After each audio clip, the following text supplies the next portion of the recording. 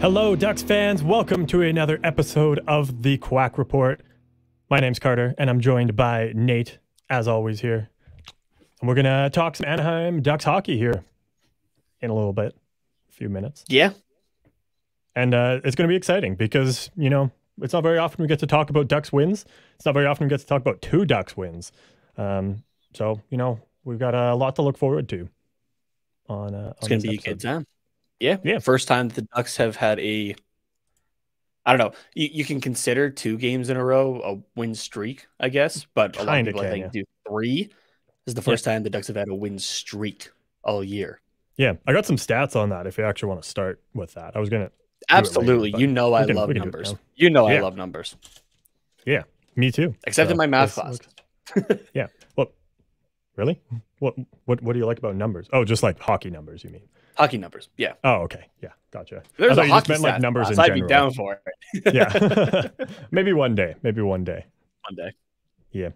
So yeah, with the Ducks going on a now 3-game win streak as of right now, going into the All-Star break and their bye week, I guess. I looked back when the last 3-game win streak, 3-game plus win streak was for the Anaheim Ducks. Do you have a guess when that was, Nate? Oh my God. I want to say it was January of like 22.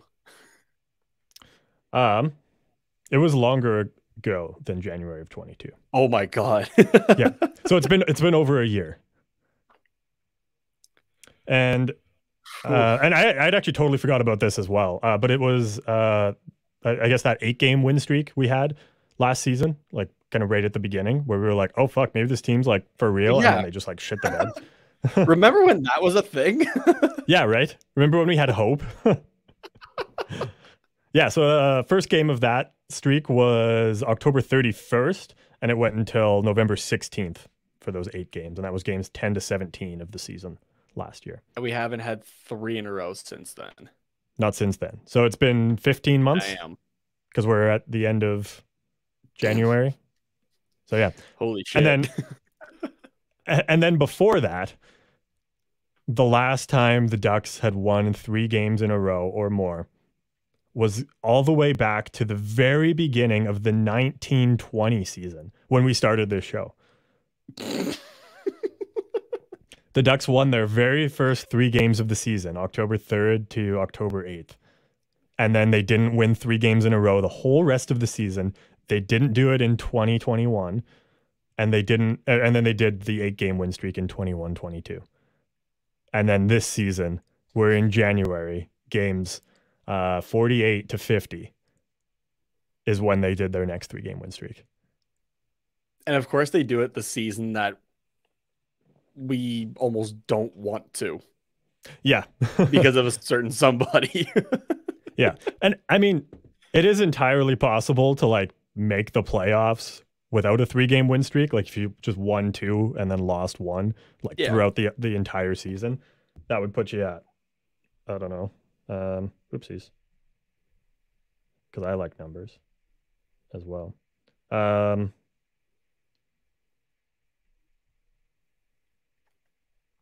What would it be, Kyle? Like 108 points. So yeah, very much. Okay. And yeah, if you'd done that. Yeah. So yeah, pretty. So like it doesn't like tell the whole story, but obviously the Ducks haven't made the playoffs, so we didn't do that. We just went on like really long losing streaks and then occasionally won a game or 2. Yeah, this team just baffles me. Yeah, it's like almost every episode now. It feels like I'm just like, huh. All right, they did this thing, or they haven't done this thing in a while, or this or that, or you know, somebody's, you know, broken a scoreless drought or something like that. Yeah. Oh yeah, we definitely have been interesting the last few episodes, that's for sure. Oh, definitely, yeah.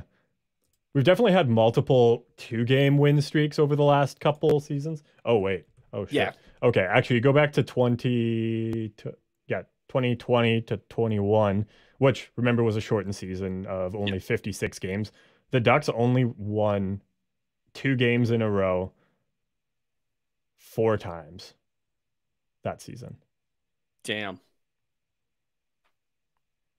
And then last season 7 times, having won at least 2 or more. Yeah, and then this season, I think we've only done it a few times. Is that right? Yeah, I think 4, maybe 5. 5 if you include this streak. Yeah. Yeah. Damn, look at me go. Yeah, it's pretty good. I do know something. You something. Yeah. Oh wait, I'm only seeing 4. Where's the other one? What? I'm just doing like a Command F on Hockey Reference, and it's. Oh yeah. What? Where's the first one? What's going on? Oh, okay. It's saying because we won 2-1 against just the way it's like typed. Oh, okay. gotcha. So yes, we've only had 4 2-game win streaks. Yeah. Gotcha. Okay. So yeah. So yeah, those are the fun stats I have, I guess, for the Ducks going streaking. Maybe we can get 4. I don't know. It's hard to predict because we've got so long before our next game. But yeah, I mean, we can rearrange how this show goes. Then that next game is Dallas, which we're going chaos mode. We're going end to the beginning. Yeah, we're not gonna dive too deep into it. Like we'll do it closer to the actual game. Like I guess that would be the next Sunday or the next Monday episode. Yeah. But yeah, both of those games were shutouts. 5-0 for the Stars on December 1st, and then 2-0 for the Ducks on January 4th. Okay. Which, if I remember off the top of my head, was John Gibson's first shutout in 18 months. Yep. If I have that stat right in my head. So yeah, I can't remember if it was 15 or 18, but it was a long time anyways. So needless to say, I have no idea what to expect out of that game. Yeah, not a clue. I mean, yeah, we could do a score prediction now since we're talking about it, unless you want to save it. I don't know. I've got it up here. Let's save it. Okay. But I'm feeling like it's going to be another shutout for the Stars though, because Ottinger should be going to the All-Star game. Yeah. We'll just be a little salty about the weekend. Yeah. Yeah. Well, we'll just put a -0 in there as well. Yeah. Just to start things off, just because you can't go back on it now. You've already said it. So yeah. Just while we have this open though, I guess we could take a look at our own personal prediction standings, because we've predicted scores for all 50 games so far. And then I was originally just counting like where we get both the score and the team that wins, right? And I've got 2 of them, and you've got 1. So I got Philly and Anaheim back whenever we played them recently. It wasn't too long ago. And then your one was against Winnipeg, where you predicted 5-2 kind of early on in the season. Mm-hmm. And then I broke it down into just the score or just the team. So I've got the score right twice, which I also happen to get the team right both of those times, and predicted the team that wins 26 out of the 50 times. So just a little over 50%, which is not actually great. Considering picking randomly, you would theoretically get 50%. Oh yeah, fair enough. I guess, because there's only 2 teams to pick from. I don't know if that's how stats work. I'm not a stats person. I'm just a accounting number person. But and then you've got the score right 3 times, and you've predicted the team right 29 out of 50, so almost 60% of the time. And you've done it 26 times. Is that what you said? Yeah. I got it really small on my screen right now. Oh yeah, that's fair. Oh yeah, there we go. We're pretty close. Damn. All right. But yeah, you've got the score right 3 times. Just only 1 time you also got the team right. So go Jets. Yeah. So yeah, that's where we're at for our score predictions. I don't know if anyone's playing along at home, but if you are, let us know how you're doing. Yeah.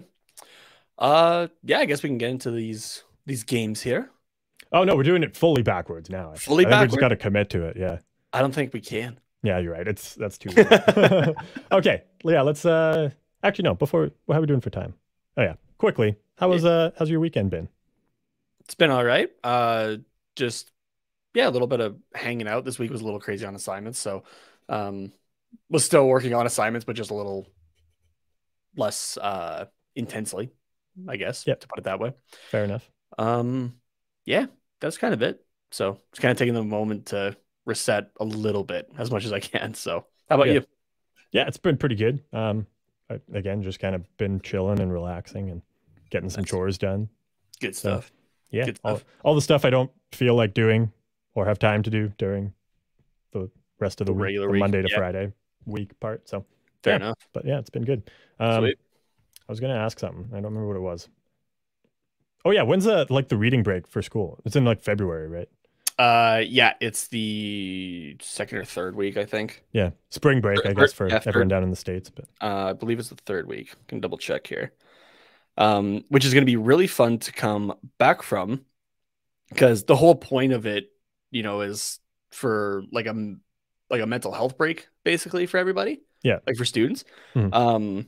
especially at our school, because there has been cases. We'll just Yeah, leave it at that. yeah. Yeah, the week. The 20th to the 24th is the week that I have off. Okay. Yeah, I guess we're only a month into the semester. I didn't even think Yeah. about that. But. And the week that I come back, so the week after the break, I have here actually, let's just talk about the Monday. Okay. I have 2 projects and 2 midterms on the Monday that I come back from a week Oof. off, followed by a case study, followed by another midterm, followed by another midterm. Oh my God. I don't understand that. Like, I feel like Yeah. I got kind of lucky because a lot of my professors when I was in school, they were like, okay, let's get the midterm done before you go. Like, it's going to be a lot before you go, but But then we at can least you reset don't and have to come like back. worry about it. Like, you don't have to like take a week off and then come back and try and remember everything again. Yeah. It's like, let's just get it out of the way now. And then you can like enjoy the time off and we can start fresh with something new on the Monday we get back. So I feel like I got really lucky that way. Like it didn't always work out that way, but most cases, that's what it was. Yeah, my prof said screw you. Yeah. That Monday, Apparently. like the Monday, the 2 assignments are for the same class. Nice. That's fun. Yep. Good times. So yeah. Looking forward to that. Yeah. Well, yeah, let's I guess get into these couple games here since they're a couple wins, and we're excited to talk about some Ducks wins. Yeah, and it'll be the last couple of games that we get to talk about until Ducks games, yeah. What, not the next Monday episode, but in 2 Wednesday episodes. Yeah, so Wednesday, Thursday. Yeah, there'll be two episodes where we don't talk about Ducks games specifically. Yeah. So yeah, but let's get into it.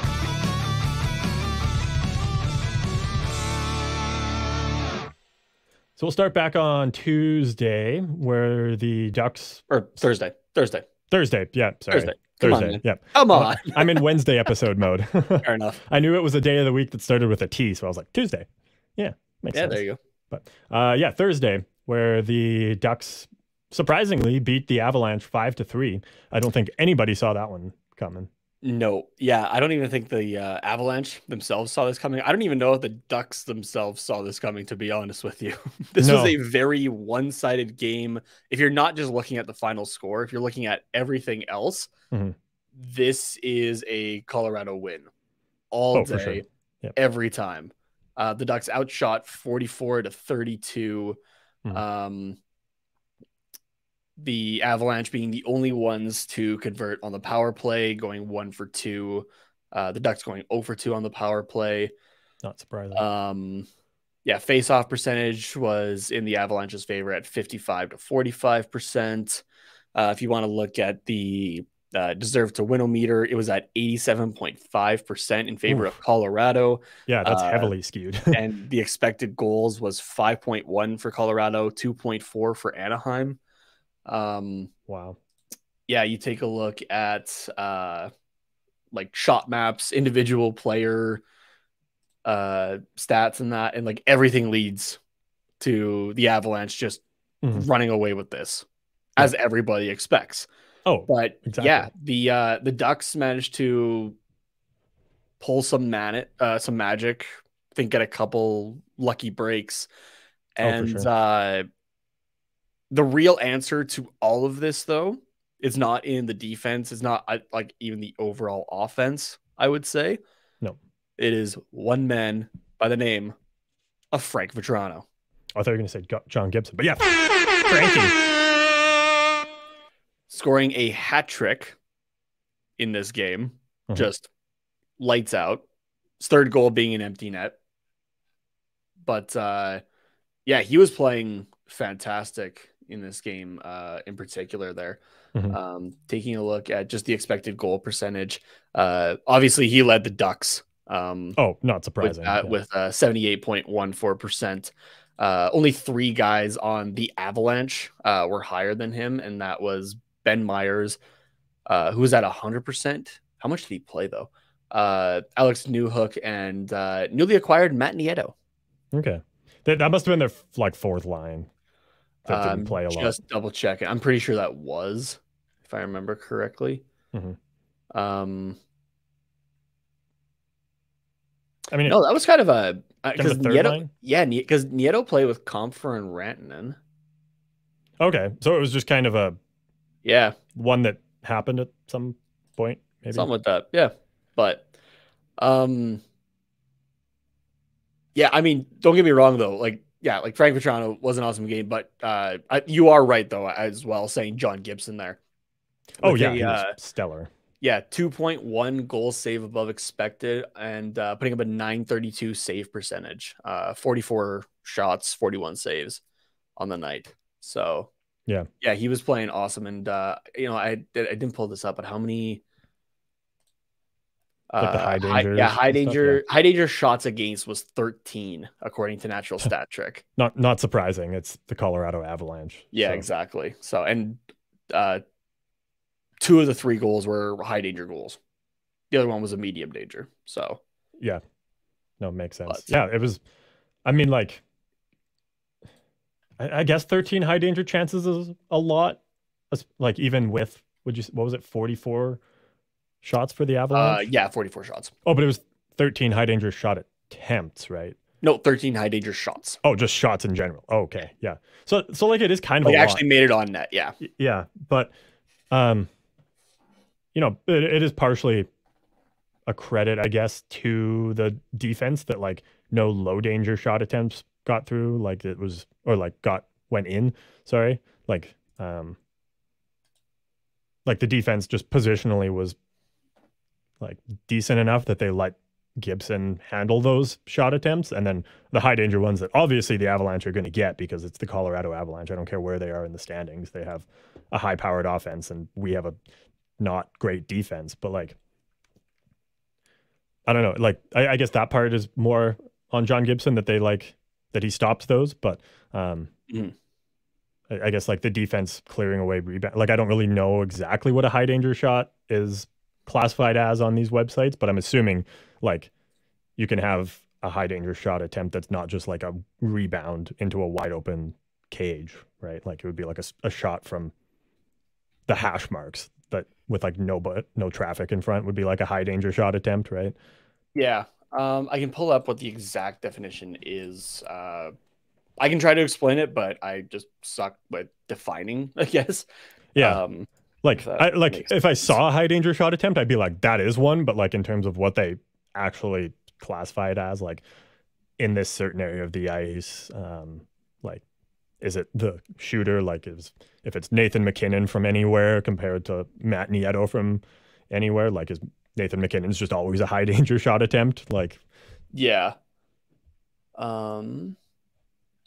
Oh, I think it was Jay Fresh had a great explanation of it, but I can't find it offhand, at least. Okay. Or just here, there you go. Like a scoring chance allowed that is highly likely to result in a goal being scored. Okay. So yeah, it kind of depends then. Like if it's like if it's a one-timer from Nathan MacKinnon, like it's got a high likelihood of going in. Yeah. Whereas like anybody in the hash marks is a high danger one, or like power play attempt by Alex Ovechkin from his office kind of thing. Well, that's just a guaranteed goal. Exactly. It's not even a high danger one. It's just a guarantee. So but I mean, it's the Avalanche are going to do what they're going to do, but I think like some credit should be given to like the Anaheim defense for preventing it from being just like a shelling of John Gibson, but he also did play out of his mind. So no, they definitely did well, at least to say the least here. If we're taking a look at specific pairings, Fowler, Kulikov, and Vakanine and Klingberg led for time on ice. They didn't have the greatest on ice goals against or expected goals against.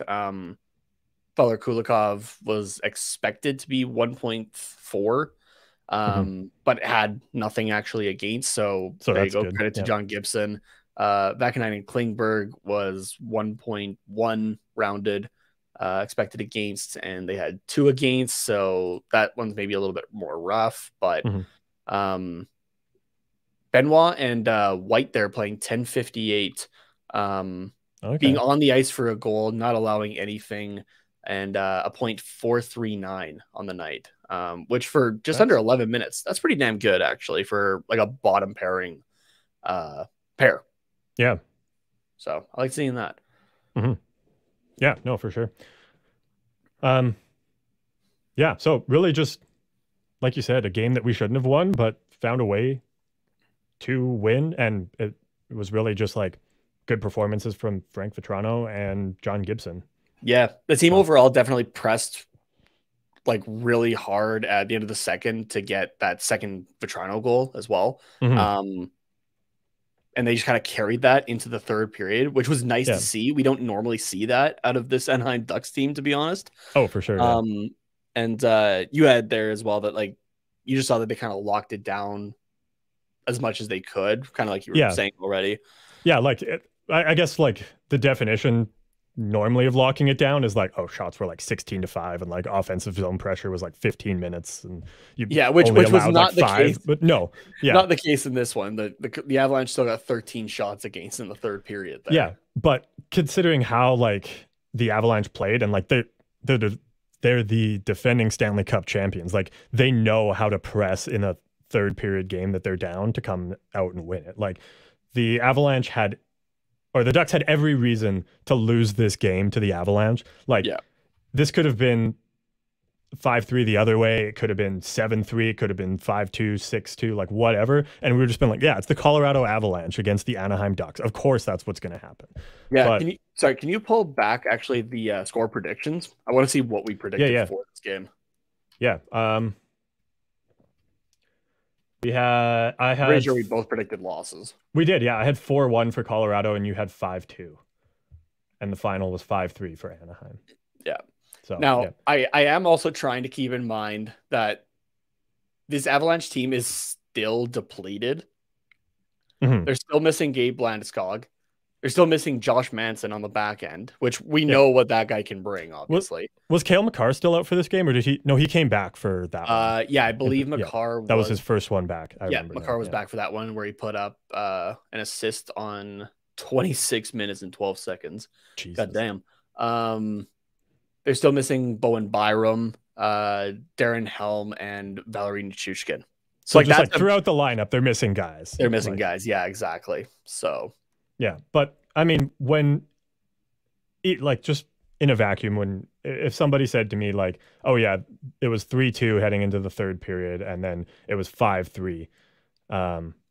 You're assuming the that's other way. Colorado yeah, winning. Exactly. Like, but so the Ducks kind of did everything they needed to. Like they just played a simple game. They capitalized on their chances, and the Avalanche still got their chances, but they very much limited the chances that they could have got. Like this easily, the Avalanche could have done what they had done for the first period, and mostly the first period, partially the second period as well. And shots could have just been like disgusting, like 18-2. Like we've seen that happen to the Ducks in third periods. Even like if they're going into the third period winning, like other teams will just run them over, and there's nothing they can do about it. But the Ducks really did play like just a solid, simple game to prevent the Avs from running away with this one in the third.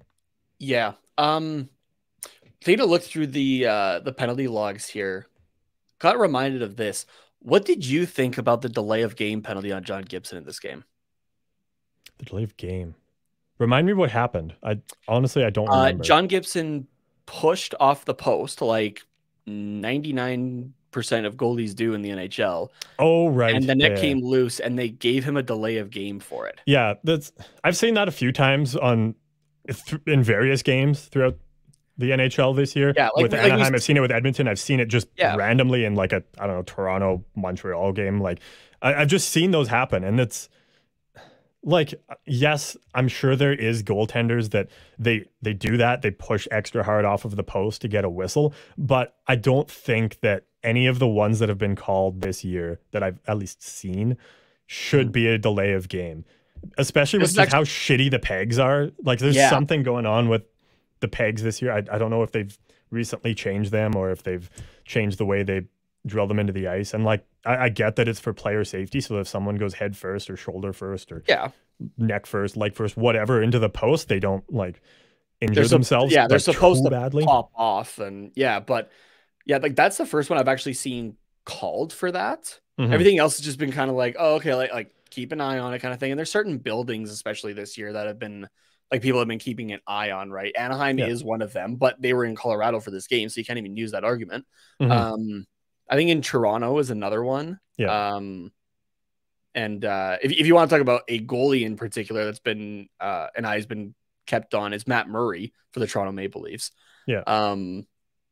But yeah, no, for this case, I tried to step back and go, okay, from an official's perspective, right? And I'm like, I still don't see how you can make that call. Mm-hmm. Yeah. That was a pretty bad call, not gonna lie. Yeah, it's the only way I can justify it is if they like know they missed something earlier or because game management and they're trying to even out the power And plays that's or whatever not the fuck. even a And justification for no, me. it's Game not. management is the most ridiculous thing I have ever heard as an official. That's not your responsibility as a official to manage the game. That's not your job. No, Your job exactly. is But to like, make sure that the game but is it played happens. safely. The thing is that it happens, and we all know it happens. So like, it is something to consider. But yeah, it's I have a hard time believing that should have been a delay of game. So yeah, that was but whatever. A brutal call. Luckily, if I'm not mistaken, we did get through that one. We weren't. That wasn't the goal against on the power play.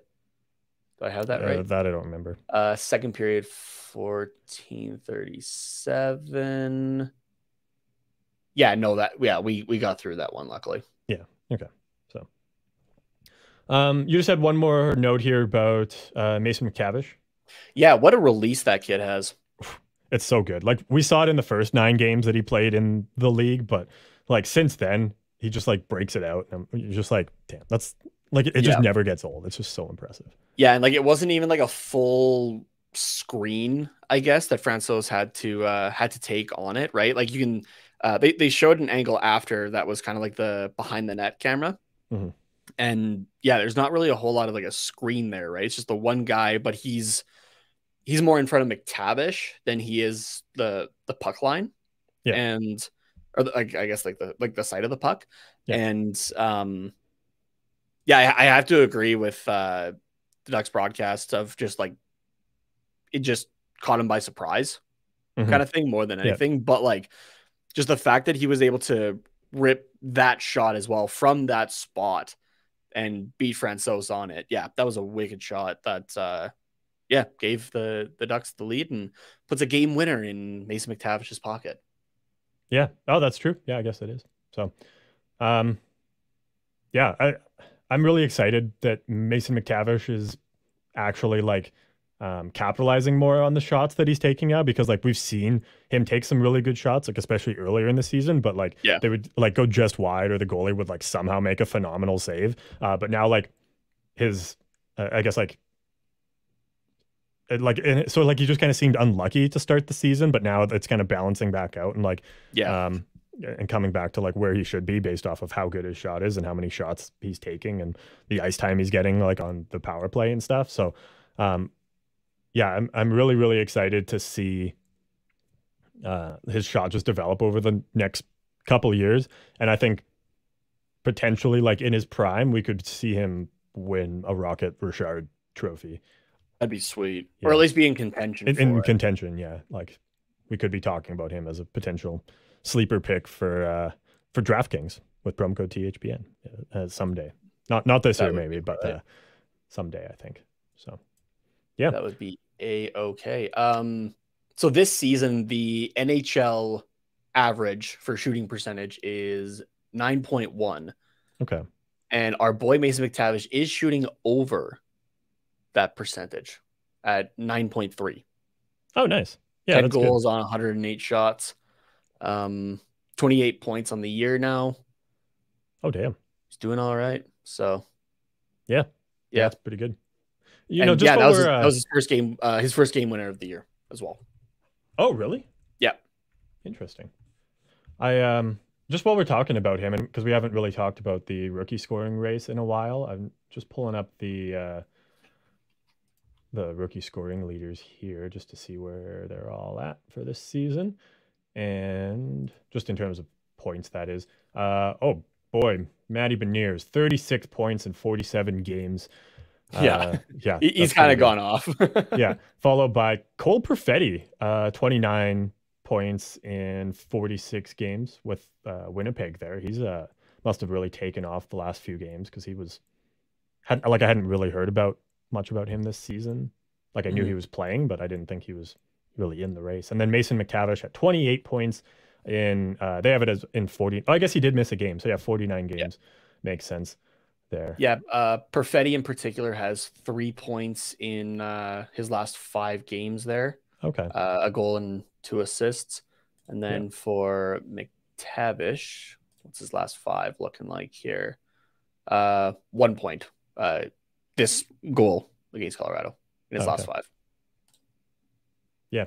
So, I mean, McTavish is going to really have to go on a tear, I think, to make a case against Matty Beniers and potentially Logan Thompson, the goaltender in Vegas there as well for being in the Calder race. But yeah, that's such an interesting conversation because you're just like, you look at the stats and you go, yeah, okay, Matty Beniers makes sense, right? Seattle's pushed into a playoff spot, and Beniers is playing on the second line or first line. Yeah. One of the 3 second lines they have, however you look at it. Yeah, and I'm pretty sure is in the top 3 for scoring for the Kraken. I'm just double checking that right now. Yeah, he's 3rd in scoring on the team with his 36 points. Only 3 points behind the Kraken leader, Andre Burakovsky, at 39. Yeah. But yeah, then you take a look at Logan Thompson and what he's been able to do this season. On a Vegas team that, like, I kind of questioned the goaltending at the start of the year, right? Like, oh, for sure. Not saying that like Logan Thompson wasn't going to be good or anything like that, because we saw the flash of it at the end of last season when he had to step in, but just more the idea of, okay, you got an unproven goalie, like just hasn't had a whole lot of playing time, and Aiden Hill, who's been around the league for quite a bit, but hasn't done great over his career kind of thing overall. Yeah. And oh boy, has Logan Thompson really just accepted the role, I guess, kind of as a starter. I don't know. He's kind of in that weird area between a starter and a 1A. Played in 35 games. Yeah. And Aiden Hill's played 18. Thompson's gone 19, 13, and 0 with a 269 goals against and a 913 save percentage. And then I just want to double check. Money Puck says his goals save above expected is here. Yeah.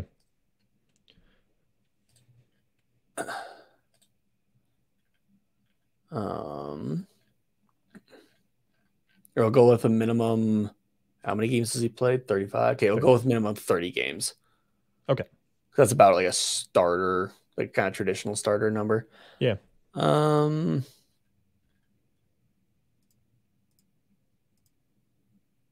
17th out of 20, negative 2.6. Oh, interesting. Oh, really? He's a negative? And how many is that? 20 goalies that have played over 30? Yeah. Okay. If we got like the top 32 goalies, I guess, like if it went down to 22, that would give us the top 32, well, top 33 goalies. But yeah, and he ends at 26th there. Oh, wow. But it becomes like a massive drop off. So Thompson's at negative 2.6, and then Ville Husso at negative 4.1. Our own John Gibson, negative 7.9. Yeah. I mean, he's continued to improve that every time we talk about it. So it improves and then it goes back. It improves and then it goes back. Well, yeah. Jordan Bennington at negative 10, who was pulling shit again the other night. I forget who against. Not surprised. I think it was against Colorado, actually. Yeah, because Georgiev went to center ice. Oh, really? So Bennington had his chance. And he wussed out. Nice. The refs did tell Georgiev right away, go back kind of thing. But then James Reimer, negative 10.5. Jack Campbell, negative 11, which he's improving that, and he's done pretty well, if memory serves me correctly, over the last while. Jonathan Quick, negative 14.5. Spencer Martin, negative 18.6. Okay. And bless Vancouver fans who are still chanting Bruce, there it is at Vancouver Canucks games. Are they actually? Really? They are. Yep. Wow. That's funny. Because Rick Tockett's first game back, or first game was Monday, I think. So we've been through a week now of Rick Tocchet and the Vancouver Canucks, where they have gone, not saying that it was going to be just like a miraculous flip around kind of thing. Yeah. They've gone 2-1, but the 2 wins came against Chicago, a 5-2 win, and Columbus, a 5-2 win. Lost to Seattle 6-1. Okay. So. I was just looking up here for rookie qualifications. So it says to be considered a rookie, a player must not have played in more than 25 NHL games in any preceding seasons, nor in 6 or more NHL games in each of any 2 preceding seasons. Any player at least 26 years of age is not considered a rookie. Do you know if that's just for players, or does that also apply for goalies? Also applies for goalies. It's the same cutoff. They don't adjust it because they don't. As far as I'm aware, games. Yeah. Okay. Yeah, that's what I thought, but I wasn't totally sure. So. Because that's why Matt Murray was able to be a rookie 2 years in a row with Pittsburgh. Oh, okay. Like one of the few rookies to win 2 Stanley Cups. Yeah. Yeah. Yeah, because I was just taking a look at the rookie goalie numbers this year, and I noticed like Dan Vladar on the list, and I was like, well, he played quite a bit last year too. Like he was a backup all season, but I guess he just didn't hit that cutoff, so he's still considered a rookie this year. Yeah, I want to say he played about 20 games. Oh, okay. Peter Kochetkov is a rookie this year, and I thought he played quite a bit last year, but I could be wrong. Oh no, yeah, he only played like 3 games last year. He might have played in the playoffs more. Oh yeah, he played 4 games in Carolina, right? Yeah, it was the playoffs Carolina, that he went off. Yeah. Yeah. So, where are we going here? Yeah, and then I was curious about Dostal as well, just because didn't want him to be like considered his rookie season, but yeah, he's only played like 7 games or something. Oh yeah, he'll be fine until next season. Yeah. So yeah. So yeah, really, I mean, you could kind of make a case for 3 rookie goalies to like be potentially in there for the rookie scoring race, and Logan Thompson, Stuart Skinner, and Ukko-Pekka Luukkonen, depending on how many games he plays for the rest of the season. But so I forgot that kind of make a case for both. Yeah, I forgot Pekka Luukkonen is considered a rookie. Stuart Skinner as well. Yeah, I don't know if you said his name. Sorry, I did. Yeah, I missed that. Yeah, Thompson, Skinner, and Luukkonen are the top 3 in games played, and then and just in terms of save percentage out of those 3, oh god, now I'm getting sorting by save percentage was a bad idea. Here we go. Skinner has a 914. Kochetkov in 19 games has a 913. Thompson a 913. I don't know if Kochetkov's going to play much more this season though, since Anderson and Ranta are back. So yeah, depends on injuries for them. And then Luukkonen is a 901 save percentage, good for 13th among rookies. But I mean, 5, 6, 7 of the guys ahead of him have played less than 10 games, so can kind of count them out. So yeah, I don't know. The rookie scoring race is going to be interesting this year because it's not just players, I don't think so. Yeah, like goalies have a good shot at it this year, actually. Yeah. But we know that the NHL sells on scoring, not on goalies, not allowing scoring. So it's more than likely going to be Beniers. So we can still hope for McTavish, but realistically, there should be a few goalies that are more in the conversation than they are. For sure, yeah. And I mean, there's still 30 games left to go, right? Like, say Matty Beniers falls off a cliff, or even like, hopefully not, but if he gets injured, like it's it's very hard to make a case for the rookie scoring title when you've only played whatever he's at, 47 games. Yeah. And so I kind of doubt that he does, because I believe I think it's similar ways of figuring out between Dom Decision of The Athletic and Money Puck. But both are projecting that Seattle has the easiest schedule for the rest of the season. Yeah. So and then I mean, McTavish could also pop off too and just like really make a case for taking over the scoring race. Like, yeah, which would be fantastic. Obviously, not gonna hate that at all. Yeah, like right now, I think the Ducks are really trucking along. Then like starting to develop some chemistry and play together well as a team. And I think McTavish has been benefiting from that, and just like actually having consistent line mates as well, because we're finally kind of healthy, knock on wood. But then the trade deadline is going to happen, and then the team, who knows what's going to happen? Like the team might just be blown to smithereens, and then who knows what happens for the rest of the season. And it would be very hard for McTavish to maybe score, because he's playing all over the lineup with various guys and stuff like that. But yeah, we'll see. It's going to be interesting to see what happens anyways. So that has been one nice thing, that we've had some consistency in lines. Because I remember like last year, or even like early this season, right? Like even trying to find chemistry, Eakins wasn't giving enough time for it. Right. It was like every game or every 2 games, you had a completely different like shakeup of the line. It's like, okay, like how are guys supposed to figure this out? So I just wanted to throw out one more thing there, just on the goalie discussion for the Calder, because just being a goalie, obviously I'm gonna try to pump them up as much as I can. But even just Dan Vladar there for the Calgary Flames, like not trying to make this like a whole Flames thing, but he actually is doing something pretty crazy right now, tying the Flames franchise record held by Mike Vernon for the 88-89 season, the season that they won the Stanley Cup. And Brian Elliott from the 2016-2017 season has, so Vladar has tied the franchise record of 13 games without a regulation loss. Oh, damn. So he's doing well in Calgary as well. So yeah, and I mean, a lot of that I think comes just from opportunity of Markstrom being awful this year. Like he has not been. We can have a conversation about that off air. I don't put that on Markstrom necessarily. Well, no, you can't. But like he's also not. Yeah. I mean, Markstrom and Vladar are playing in front of the same team or behind the same team, so it's different. But yeah, you're right. We could talk about it off air, because we still have the Coyotes game to get to eventually. To make it really simple, it's the same way that Anaheim plays different, I feel like, in front of Anthony Stolarz.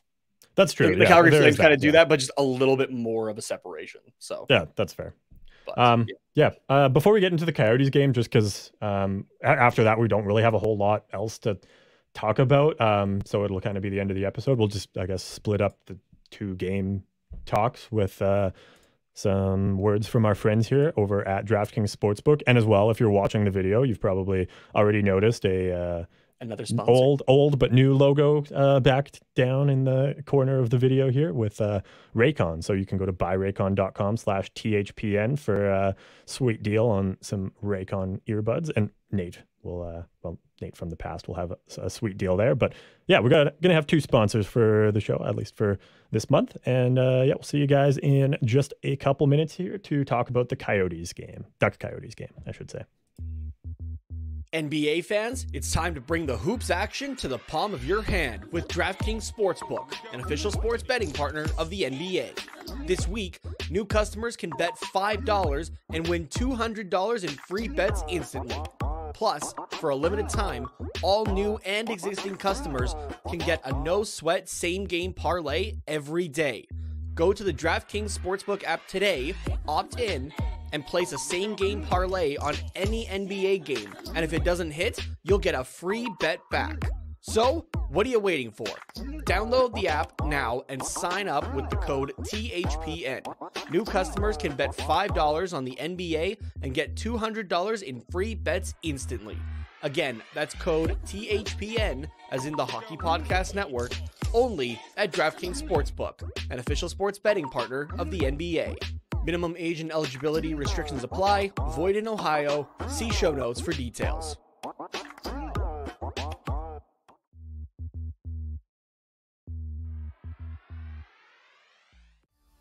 This time of year, everyone's talking about making big changes, which is all well and good, but most of the time, pretty unrealistic.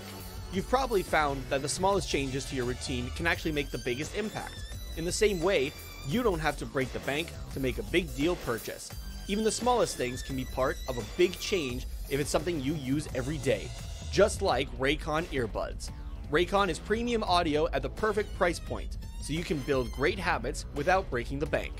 Whether you're looking for a pair of everyday earbuds, low latency gaming headphones, or a speaker with a battery that will last all night at your next party, Raycon's got you covered.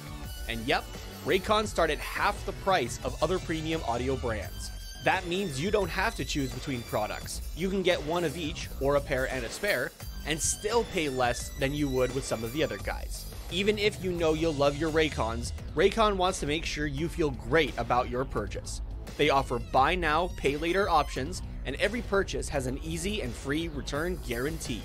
Ready to buy something small with a big impact? Go to buyraycon.com/THPN today to get 15% off your Raycon order. Again, that's buyraycon.com/THPN to score 15% off. buyraycon.com/THPN.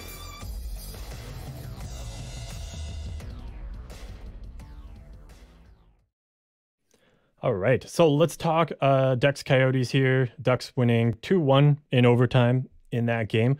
And, well, it was a Ducks win. It was a different kind of Ducks win compared to the one against the Avalanche that we talked about in the first half of the episode, just because, you know, it was against the Coyotes, not the Avalanche. They're a very different team, to put it nicely. Yeah, and a weirdly lower score and going to overtime. Yeah. It's weird stuff. It is weird. Yeah. Yeah.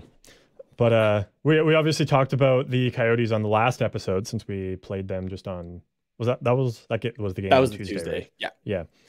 And again, we both predicted Anaheim wins for this one. You had 3-2, so I think you even said overtime as well. Or maybe you just said not sure about that, but yeah. And then I had 4-1 for Anaheim. So I got the spread right, just the wrong score. Yeah. Yeah, exactly. So, but yeah, we both had Anaheim for that, of course, because it's Arizona. So, yeah, but it was kind of, I guess, everything you would expect from a game between the Ducks and the Coyotes. Like, there was very physical. There was a lot of speed. I guess maybe not a lot of scoring, but there was like definitely good chances. Like, this was absolutely a goaltending battle between Gibson and especially in overtime. Yeah. Oh, for sure. Yeah, there was fantastic saves on both sides there. Yeah, like I feel like you don't normally see like, oh yeah, here's like the full overtime posted for the Ducks and Coyotes on the Sportsnet YouTube channel. Not very often. No. Not something I had on my 23 bingo card. No. Not gonna lie. So not early 23, maybe late 23. Yeah, maybe. So like this is, I don't know, the more games that we see against the Ducks and the Coyotes makes me excited for the future when both of these teams are good. Ideally. Yeah, because like both these teams, like they talk a lot about how, which it's not wrong, how rivalries are built in the playoffs. This is like it's really being built in the regular season that I feel like could blow up once these teams are both making the playoffs consistently. Oh, for sure. It's definitely like similar vibes to, I guess for us, like a Battle of Alberta or, you know, back in the day, like a Anaheim, LA, or really just any of the three California teams playing against each other, like Battles of New York, like those kind of ones where the teams just hate each other so much, and that even a regular season game has like a lot of chippiness to it and like a lot of just competitiveness, especially with the fans too. And like it's even like a home game for the Ducks, it's like still half the people there are like LA or San Jose fans. Like it's just a very different atmosphere, and I feel like we very much got that with the Ducks and Coyotes this week. Yeah, it's been interesting. And yeah, just the fact that they got scheduled that close together as well definitely helps that. And that, if I'm not mistaken, that happened last year also. They were like really close together games, so things boiled over one game into the next. And potentially, yeah. I'm trying to remember if that happened. Because I know it was the end of the season we played Arizona. Yeah, and that was so we beat them 5-0 on April 1st, and then when was the last time we played them? Here, I guess I could do a Command F instead of relying on my eyeballs. But yeah, so that's the first 2 games of this season done now. And the next one against the Coyotes won't be until April 8th. But as we'll get into kind of the end of the season. Yeah, I'm sure both these teams are going to keep this game in mind. Oh, I'm sure there will be a little bit of carryover. Yeah. Yeah. So yeah, we these played the teams will Coyotes. be well ready to end the season, but it won't be until after this game, I feel like now.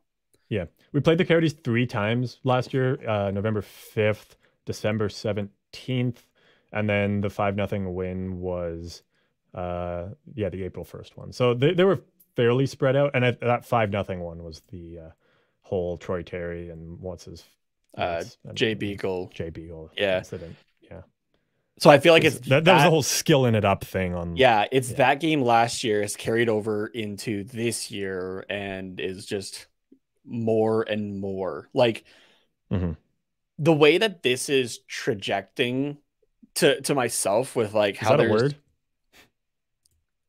Maybe I don't know. I'm making it a word. All words are made up realistically. Yeah, fair. Kind of how like just one thing, like there always seems to be like a storyline coming out of each game. It feels like, right? Yeah. And again, like just as both of these teams improve and get into the playoffs potentially against each other and that kind of thing, I'm kind of wondering if we're starting to look at a future. Remember the hated rivalry of the Avalanche and the Detroit Red Wings in like the 90s and early thousands. Like, yeah, I kind of wonder if we're heading in that direction between the Ducks and Coyotes of all teams, like not even division rivals, right? So I don't know. Yeah, it's going to be interesting to watch these games from now on for sure. Oh, definitely. These are ones like you have to circle on your calendar. They're going to be must watch games. Reason. Yeah. Yeah, especially because like yes, we're not playoff teams, and like both the teams know that at this point, but like because you're still so close in the standings, and like in a way, like we talked about the whole no tanking thing last episode, and like players and coaches don't tank. It's the management and the owners that do, and no matter what, players and coaches are always trying to win games. I still think if you're a player in this game, you're like, this literally means nothing for playoff implications. Like we can't even play spoiler against the Coyotes making the playoffs or anything like that. So like in a way, you know that it benefits you to lose this game, but you're still not going to try to lose it. Yeah. So it's like, it's interesting because like the players still know that, okay, if we lose this game, we have a better chance of getting Connor Bedard, which makes us a better team, so that next time we play the other guys, then we have a better chance at just like destroying every shred of self-esteem that they have left, and making them hate their lives and just cry themselves to sleep afterwards, if that's what motivates you. So like there is that motivation to lose, but they still don't. So like like just being that close in the standings, it's like a competition to win a game that you don't want to win in a way, and that's what makes you like competitive. I don't know, it's weird. Yeah, I don't know.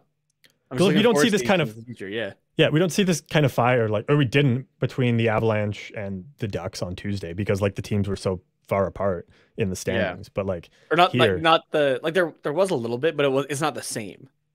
Yeah, exactly. It's just like a normal amount of fighting, or like chippiness, I guess, in a way. I don't know. Maybe I guess this, like the Ducks and the Coyotes, think of it instead of like, oh, we want to lose this game, but so that we can get a better player. I guess maybe they think of it as like, oh, we don't want to be the worst team in the league. Like we don't want to be the laughing stock of the NHL. So if we can beat a bad team, then it means that we're not the worst team. Yeah. It's like a little bit of like holding on to whatever pride you have left. Like I'm trying not to sound like a dick towards the Ducks, but like they know they're not a good team, but if they can beat the Coyotes, it's like, okay, we're at least only the second worst team. Yeah. I mean, right now they're the third worst. Yeah. Yeah, exactly. Columbus and Chicago are still behind them, but no, I get what you mean. Yeah, so it's maybe that's kind of the motivation there and the reason for some of the chippiness. But yeah, I want to talk about the goalies again. Can I talk about goalies again? Of course, yeah. We kind of touched on it already. We just kind of glazed over it. Amazing goalie battle, though. Oh yeah. Like I'll start with our boy John Gibson. Who Money Puck has putting up a 2.02 goal save above expected in this game, looking just great. And Natural Stat Trick has 14 high danger shots against for him, only allowing one goal. The only goal of the game, which 100% that is a high scoring or high danger chance there. And here, where is I saw a great tweet by a buddy of mine that does cover the Coyotes, Mike Gould, just about like Nick Ritchie, who was the goal scorer for Arizona there. Where'd it go here? Come on. Where is it? Once you find this here, here talk a little here bit it is. Nick Ritchie, I got it. Okay, so I found it. So he said, Nick Ritchie is such a funny player. You genuinely won't notice him even once for 5 games on end, and then boom, suddenly the puck is on his stick with a wide open net in front of him, and he makes it look like a breeze. This happens approximately 15 times a year. Yeah, which is true. Like even like watching it on TV, he just kind of comes out of nowhere. Yeah, exactly. I hadn't thought about Nick Ritchie in a long time. Which is something that we are used to seeing, I guess, with the Anaheim Ducks defense. That type of collapse is seen more times than you'd like to see it. Oh, of course. Specifically on Gibson's right side as well. So like those right defensemen there, which happen to line up with, guys like Klingberg and Shattenkirk and so okay you can see why we're putting some pieces together, I think. Yeah, exactly. But Gibson did fantastic in this game, and Connor Ingram had a way better game this time than he did in the last one as well. Put up a 956 save percentage, 18 high danger shots against, where he saved all of them. Nice. And 45 shots against total to John Gibson's 34 against. So which it's not very often the Ducks outshoot a team that drastically. So it's interesting to see.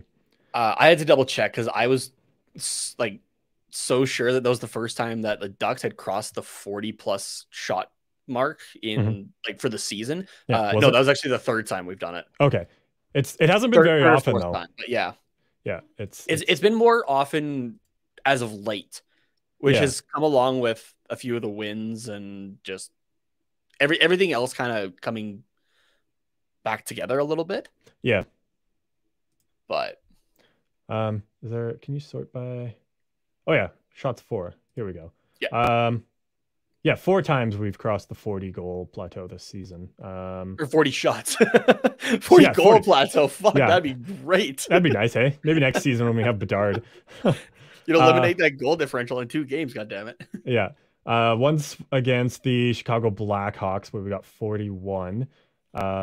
Once against the San Jose Sharks, which that was a game that went to a shootout, where we got 44. And then, the 45 shots against Arizona, which again also was in overtime or went to overtime, and then 43 like literally Tuesday when we played the Coyotes. So so twice against the Coyotes, once against the Sharks, and once against the Blackhawks. And for contrast, 1 2 3 4 5 6 7 8 9 10 11 12 13 14 15 16 17 18 19 20 21. Stop while I scroll. 22, 23, 24, 25, 26 times we've allowed 40 or more shots on goal in 50 games. So more than half the time. And like 3 of them have been 50+ shots against. So like it's just nuts. We're just padding stats for other teams. It's fantastic. but yes, the goalies were phenomenal.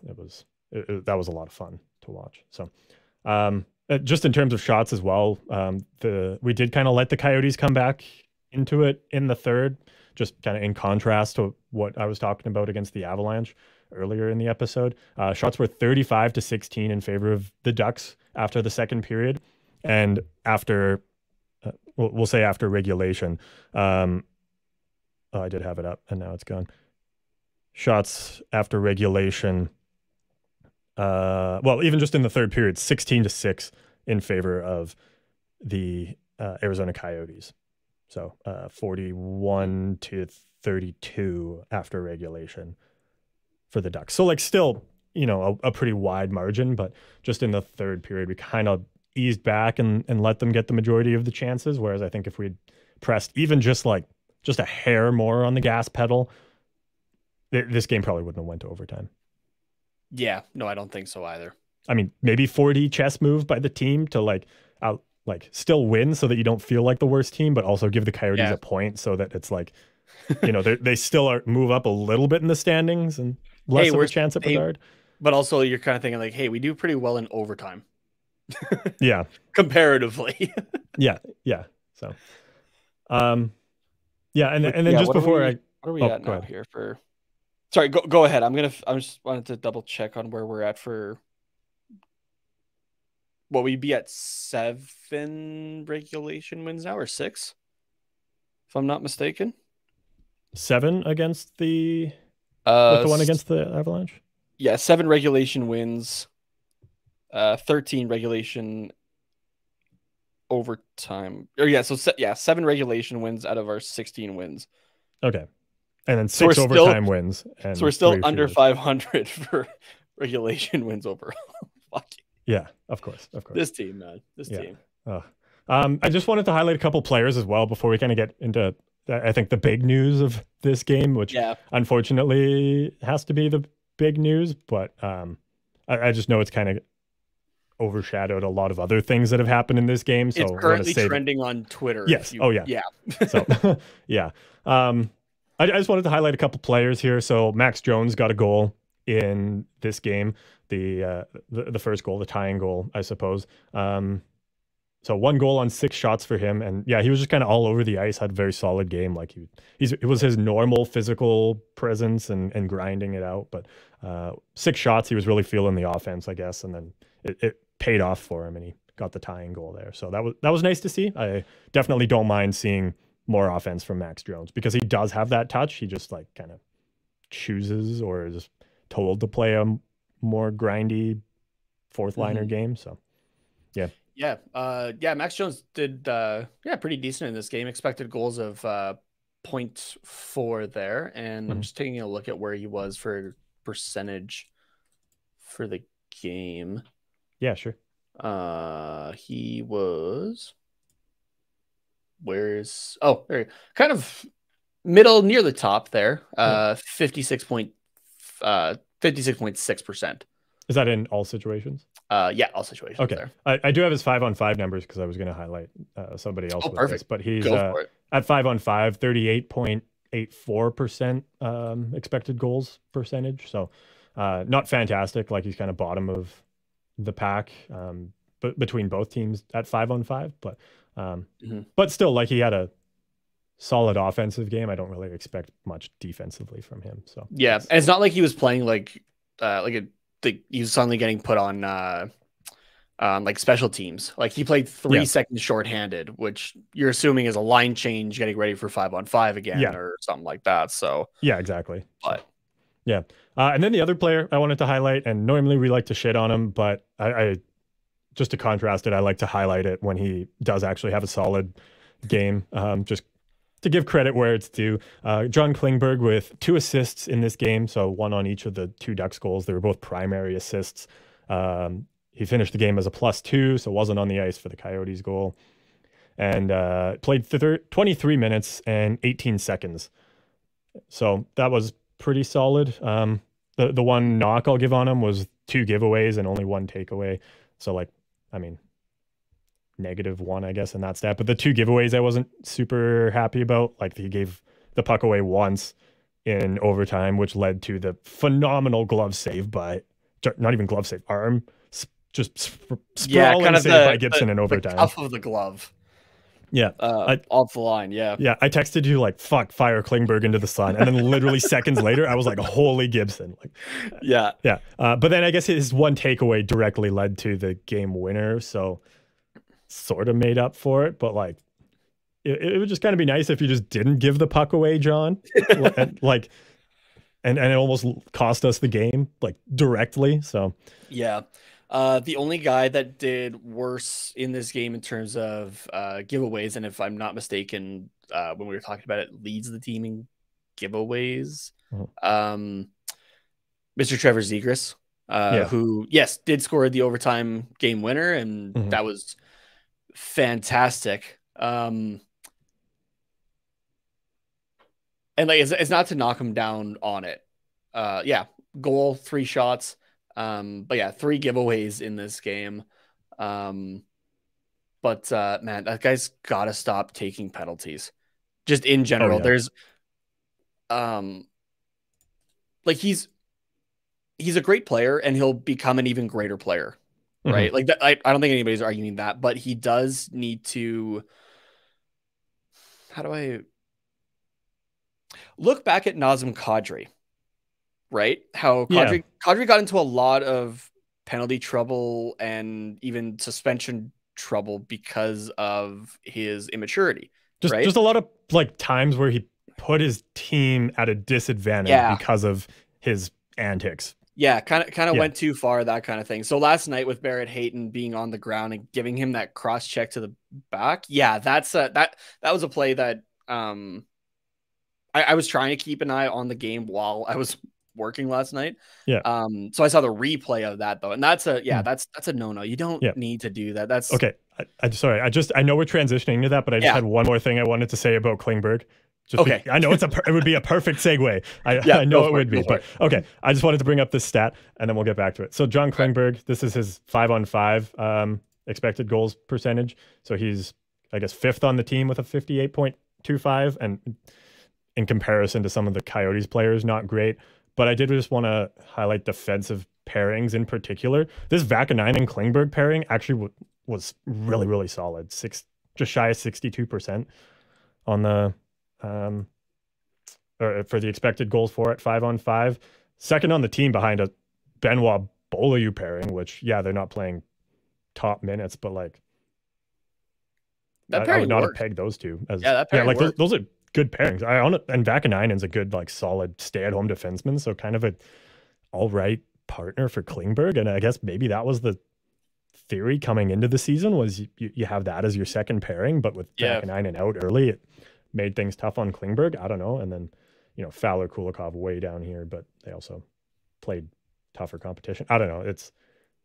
I'll take that one with a grain of salt for now. But yeah, Klingberg's numbers pretty decent in this game. And again, just wanted to highlight that, give credit where it's due.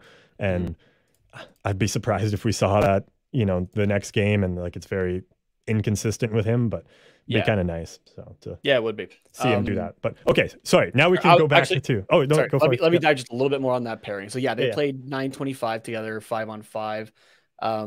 Their on ice expected was great at 1.05. Their on ice expected against was the highest on the team though at 0.65. So the way that they play is very offensively driven, extremely offensively driven. So you're just hoping that pairing, I feel like, doesn't get caught in the back end. However, though, they only had 7 shot attempts against for the entire game. Like again, like 9.5 minutes, but 7 attempts against when they generated 24. 20 like attempts for. Yeah, that is pretty damn good actually. So they played. Oh, sorry. And we're on ice for a goal there. So yeah. So if they played about 9.5 minutes, that's 16% of the game. Coyotes had how many shots? Sorry. That was shot attempts. Let me see. Oh, that was shot attempts. Okay. On ice shots on goal against 5. They had as a pairing. Okay, and then so the Coyotes had. What did they finish with? 34, I think. Shots on goal. Yeah. So yeah, given their ice time, like they should have, I guess, only allowed just over 5, which they did. So yeah, it's kind of right where it should be. Like it's not anything too egregious, but yeah, so that's good. Yeah. So the hope is that that pairing does continue to work, so that there's a bigger return on John Klingberg. Exactly. Yeah. And that way I can get my McDoubles when both he and Shattenkirk are traded. Oh no, Shattenkirk's still gonna get a better return. But I was like, did he even play in this game? But he didn't. We'll talk about later. But yeah. So yeah, okay. Now we can kind of go back to the whole Zegras thing. Yeah. What we left off, and you were talking about that cross check that he gave to Barrett Hayton after Hayton took the high stick. So yeah, because I was making the comparison to Nazem Kadri, right? So just the maturity of Kadri over the years, right? That lessened overall, right? Like the stupid penalties and that kind of thing. And I'm really hoping that that's going to happen for Trevor Zegras, right? Like for a guy that's as skilled as he is, he doesn't need to be doing what he's doing. It's the same kind of thing that I was even talking about for Brad Marchand, right? He's not the guy that needs to be doing the stupid shit and trying to get under people's skin and that kind of thing. Go out there and score and score points, right? Yeah. So if I had one criticism of Zegras' game is, he has to mature and quit taking the dumb penalties, because we see it fairly often. I mean, we talked about that on our New Year's resolution episode, was just, you know, just focus on the game. I'm pretty sure I think that's something that you had brought up potentially. I think that's what you had said for Zegras. I don't totally remember, but I know we definitely have talked about it. So, or maybe it was at the halfway point, because he was. It might have been the halfway point. Yeah, because we looked at penalty minutes. But one thing I will kind of say in defense of Zegras in that specific situation, the cross check. Well, a couple things I'll say in defense of him is Henrique also kind of gave Hayton a bit of a shove, like just seconds before. So like, I don't know, like, which I also don't condone. No, but Henrique's was a lot less egregious, we'll say. Well, because he didn't have a stick, so he literally just kind of shoved him. Yeah, was like, get out of here. Like, there's a reason that Henrique got nothing and Zegras got 2 and a game. 10-minute misconduct. Or 10-minute misconduct. Was it listed as a? It can't have been a game because he scored. Yeah. He scored. Yeah, sorry. It's just listed. So. Yeah, my bad.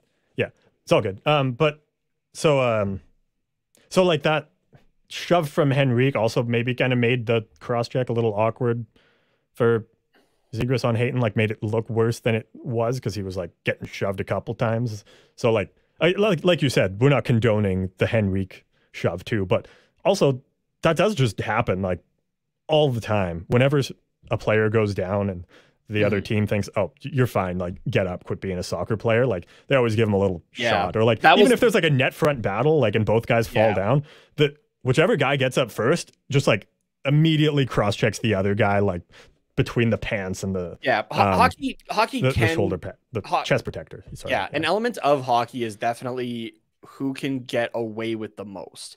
Yeah. Right. Like refs aren't going to see everything, right? And obviously we know that there's some. And they're not going to call everything, even if they see it too. So. Yeah. So there's some things that definitely should be called. The Zegras was definitely one that should be called. I don't disagree with the penalty. Yeah, that should be 2 minutes every single time.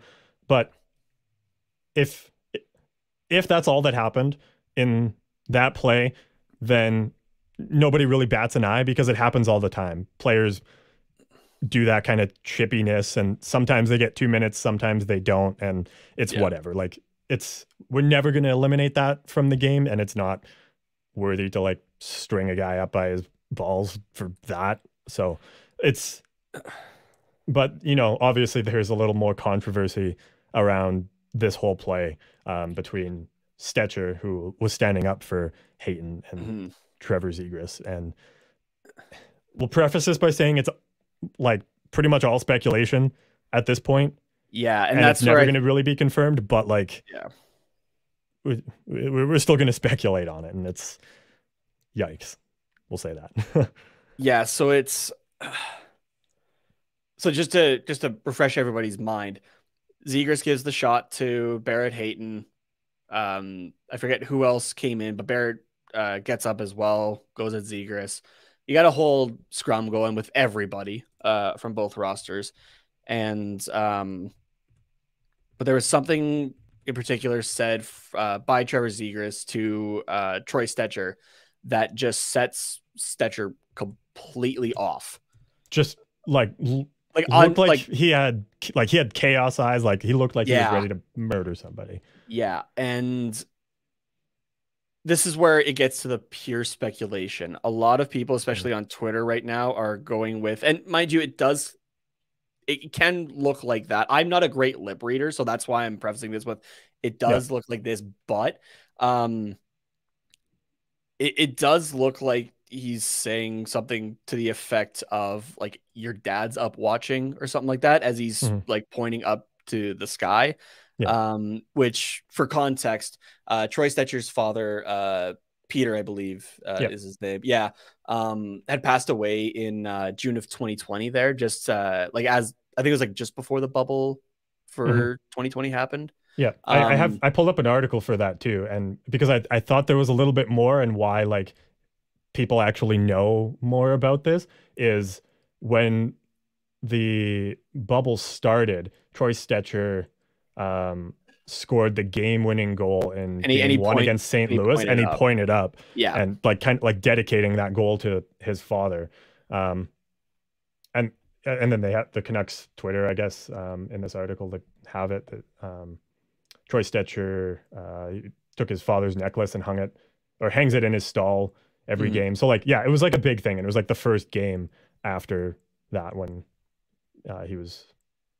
Yeah, when the playoffs started, when he was back in Vancouver there. So yeah, the other thing that it does look like, it seems like he could potentially be saying is more like you're like washed up kind of thing. Like I've seen that one too. I'm not gonna lean one side or the other. Hate me for it if you want. I'm not gonna lean one side or the other though until we have something factual as to what was said, right? If we even get that, but right, because you can read somebody's lips for one thing and it can be something completely different, right?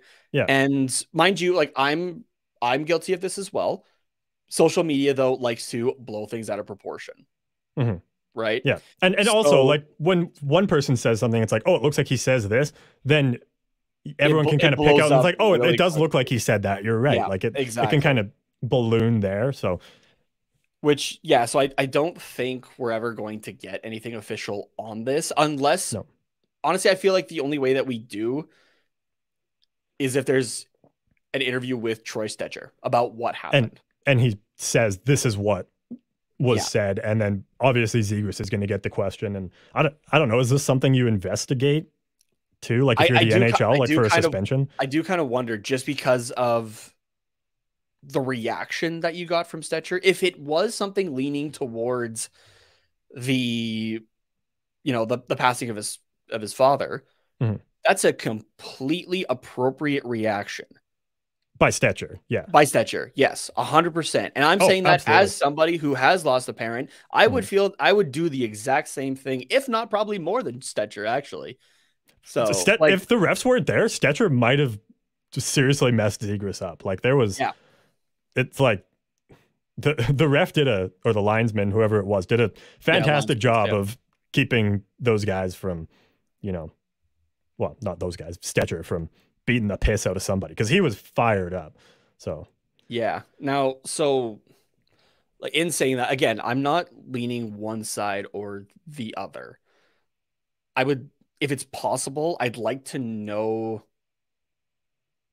This is where like this is one of the kind of cases where I do wish that everybody was mic'd up actually for legal, like in terms of like hockey legality, for like legal reasons, for suspensions or that kind of thing, right? Especially with a lot of the stuff over the last, well, I mean, not over the last while, but like you think of just like even like racist remarks or anything like that, like but even just down to something like this of like personal attacks and you don't know, you might even be able to consider it a gross misconduct depending on what was said, right? Yeah, exactly. There might be more than what the camera caught. We don't know, right?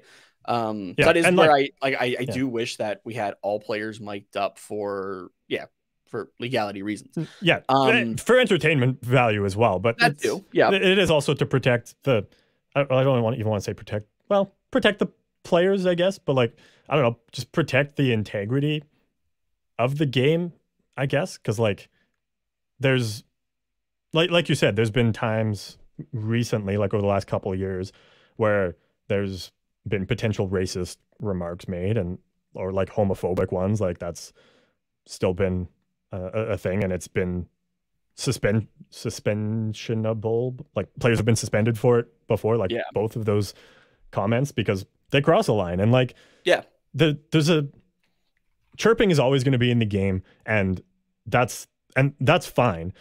You know, if you're even like one of those old school guys where it's like, oh, back in my day, like people would, you know, have heart attacks if they heard some of the shit that we would say on the ice. So it's like, yeah, I'm sure like we would if that happened now, but you know, times are different. Like you can still chirp and you can still give a guy a hard time and say, you suck at hockey. Like, oh, it's like say hi to your sister for me. Like that kind of shit. Like those chirps I think are like fine, but there is lines you just don't cross. And if that's what Zegras said, that's up there.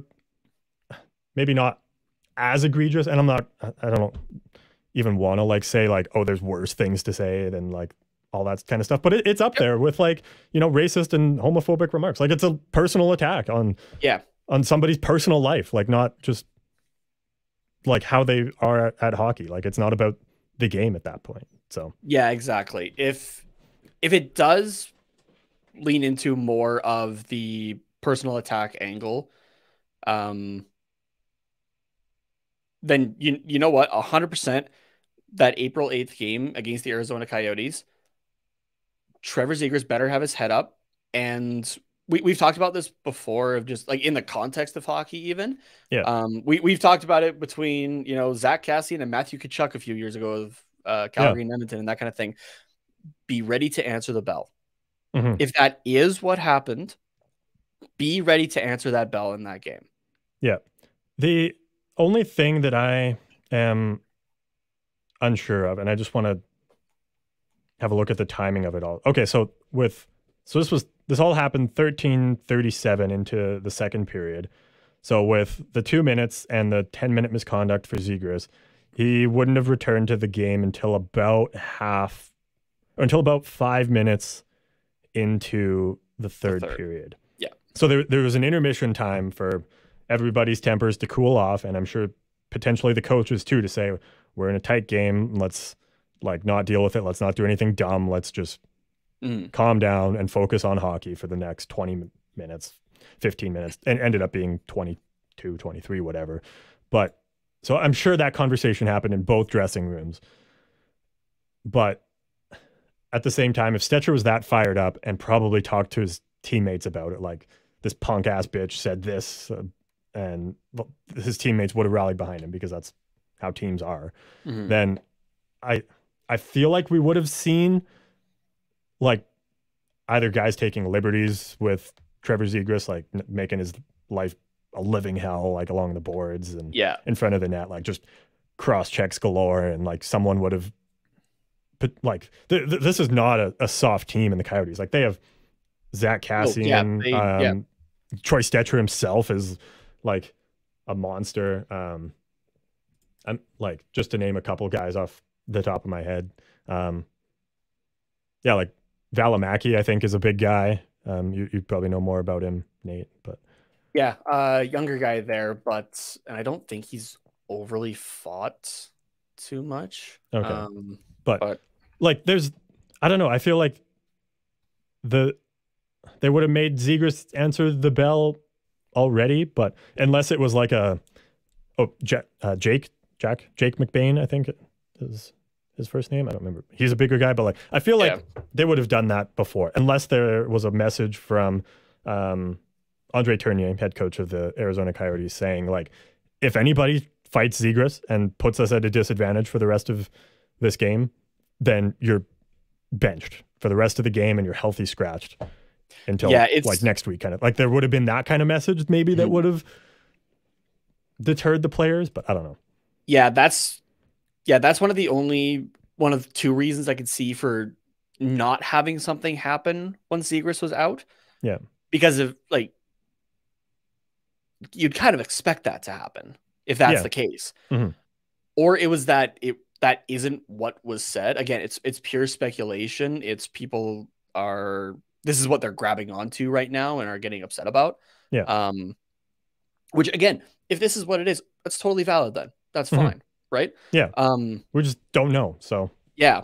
If it comes out that he did say that, yeah, I'd lose respect for Trevor Zegras. Absolutely. Absolutely. Yeah. Right. That's a line you don't need to cross. And I hope even without it, I do hope that Zegras does mature more. Right. So like I've been on quite a few times saying like he does ride that line of confident and cocky for sure. And there are times that he crosses that line for sure. Right. And this is definitely one of them, right? He's still like chirping from the penalty box and that kind of thing. It's like, no, dude, like you're in there for a 2 and a 10. This is the time to shut the fuck up. Yeah. So, yeah, or it's that, you know, that isn't what was said. And that's why kind of thing. Yeah. I don't know. I hope it's that one. And like, it was still something that just fired Stetcher up in another kind of way. Because if it is the, hey, it's a tight game, let's not deal with this now. Definitely be on the eye, or keep your eyes out for that last game between these two teams on April 8th. Yeah, for sure. Because that's not something you forget, no matter how long. No, yeah, absolutely. So if that is what happened, yeah, retribution will be had. Don't get me wrong. Yeah. And I'm not going to feel sorry for Zegras for it. No. If that's what was said, yeah, he's got to answer the bell. He's got to atone for it. So the other thing, because I watched the clip this morning of it again, like probably 20 times, just trying to like read his lips, and I had the volume cranked, just trying to see like if I could hear absolutely anything. Yeah, but, like even I've been like trolling through Twitter, like trying to like just find anything on it. Yeah, but and just before you can really see Zegras' mouth, what looks like, hey, your dad's up there watching, or whatever it was. Yeah. Just before that, it shows a clip of Henrique and McTavish just kind of standing and watching everything going on, and like it just looks like they're watching it, and then like both of their eyes kind of like dart to the side where they're like, oh shit, like like they just get this weird look on their face, like I don't agree with him saying that, but like he's my teammate, so I'm not gonna like just say that. Yeah, it's just like I'm not gonna defend him, I'm not gonna get involved at all, just so like, but I don't know if it was just like more so of like so again, if it is crossing that line though, be ready for the Ducks not to maybe stick up for him as much. Yeah, like when it comes to that game in particular. That specifically, like no, Henrique's not going to take that fight for him, sort of thing. But like if he's just receiving cross-check after cross-check and not like answering the bell traditionally, or like being forced to answer the bell traditionally, then like I think Henrique would stand up for him and be like, okay, like either fight him or leave him the fuck alone, or you got to answer to me now. Like I think Henrique would still do something like that, or like any of the other guys. But if it's when it comes down to, no, we're throwing hands because of this is what the comment actually was, it's all Trevor Zegras. Yeah. And that's it. And I think that's fair. I think that's reasonable. So yeah, I think so as well. Yeah. To unless you have anything more to add to it, to wrap this up, just came across a tweet here from a few pucks short. The Trevor Zegras, Troy Stetcher lip reading situation is the hockey version of this, and then has is the dress black and blue or gold and white? Yeah. So yeah, because really, like, it's kind of like there's like multiple videos of like you're gonna read, like you're gonna hear something, and if you read something along with it, it sounds like that. But then if they change it, it sounds like this. Yeah. Right. Like and it's all kind of mental. So yeah, if you go into each time you're watching it thinking in your head like your dad's up there watching, yeah, you're gonna see that quite a bit. But if you see it as something else, then you're gonna see that a little bit more, right? Which is why for now I am staying down the middle. That might, if you want to roast me for that, that's fine. But as I've done for a very, very large bulk of the show, I prefer to go on fact. Yeah, right? exactly. As much as possible. There's speculation and that kind of thing, which is what we've spent the last 20 minutes talking about. Yeah. Right. But until we hear something definitive, I'll give you both sides of it. Yeah. I'll give you Yeah. both angles, whether we knew or didn't. Yeah. Even if the roles are reversed, like, and we were doing an Arizona I would show give you the rather than a exact Ducks same one. thing. Yeah, I would as well. Like, until we know for sure, like, I'm not gonna quote, I guess, cancel Zegras or whatever. Like, Yeah. But like, I'm not gonna defend him to the ends of the earth because, like, it does look like he says that. So it's entirely possible. I'm not gonna say there's no way he would say that. But I'm also not gonna say, yeah, no, that is what he said. Like, let's get him the fuck out of here. This kid should never play in the NHL again. So, like, I'm not gonna react extremely until we know. But yeah, I do just hope, just to wrap this up for me, I do just hope that if that is something that was said, the NHL does a very quick investigation on it, because there's no reason for it to be drawn out. And a legitimate one, because there was tons of ears around. There was Zegras, there was Stetcher, there was at least Henrique and McTavish, Barrett Hayton was there, and another Coyote or two probably as well. And then there was at least one referee directly between the two. Yep. And there was probably the other referees. What else would they be doing? They would be around there too. So there is tons. There's at least, taking out Zegras and Stetcher, there's probably at least 10 other people around, like within earshot, to hear exactly what was said. Mm-hmm. So yeah, I think that if that is what's said, then somebody would say something, and a suspension of a length to be determined would be handed out, I think. Yeah. And one thing I do agree on, though, is, like, if there is suspension or that is not what is going to flip his mentality. No. Right? It's going to be getting his face clocked in, unfortunately. Yeah. But yeah. Yeah. So, at the end of it all, Trevor Zegras, over his 2.5 seasons with the Anaheim Ducks, hockey fans have determined that is the new Corey Perry. Just happens to be on the Anaheim Ducks. Yeah.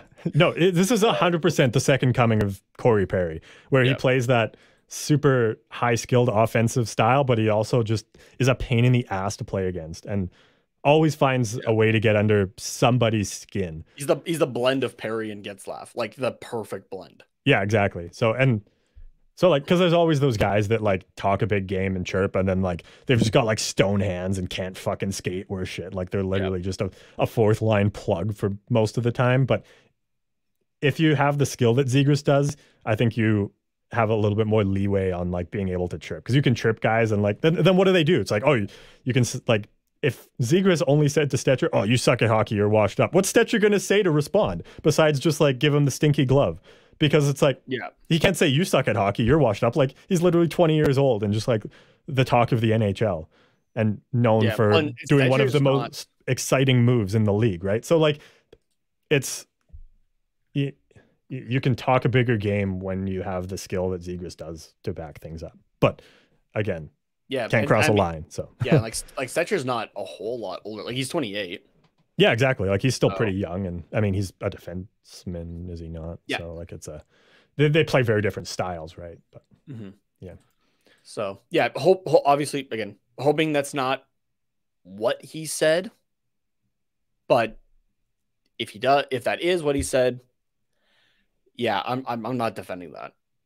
Yeah, he said something enough to, and I don't want anybody, and I don't want anybody to think that I am defending it. First of all. Yeah, right? exactly. Like I said off the top, as somebody who has lots of parent as well, I would be irate the same way, if not more, than Stetcher was. Yeah, exactly. So yeah, I mean, I'm pretty sure I have in the past, actually. Yeah. So this, so yeah, 2 minutes for the cross check. Of course, you're going to hand that out. The 10-minute misconduct, like, I don't think you get that for the cross check. And with how irate Stetcher was, and then the fact that he got that 10-minute misconduct, it was listed as part of the cross check, like as part of the rough. It was listed as it? Yeah. Okay. I don't know.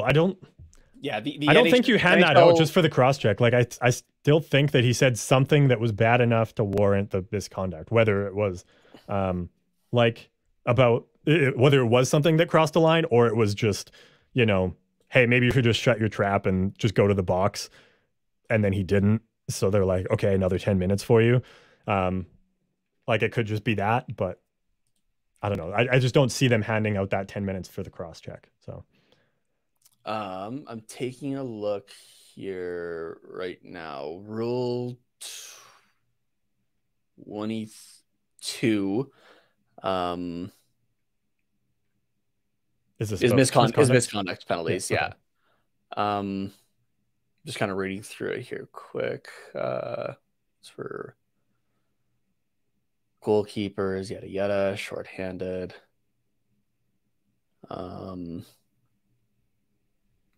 Misconduct penalties, says for abuse of official, no infractions. Reference table 9, summary of misconduct penalties on page 144. Okay. Get scrolling. Yep.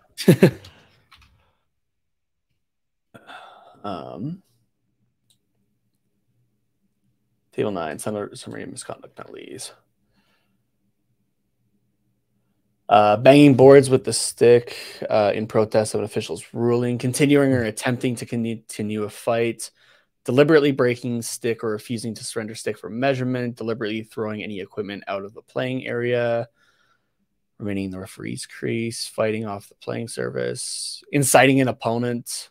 So that okay, so might that be there.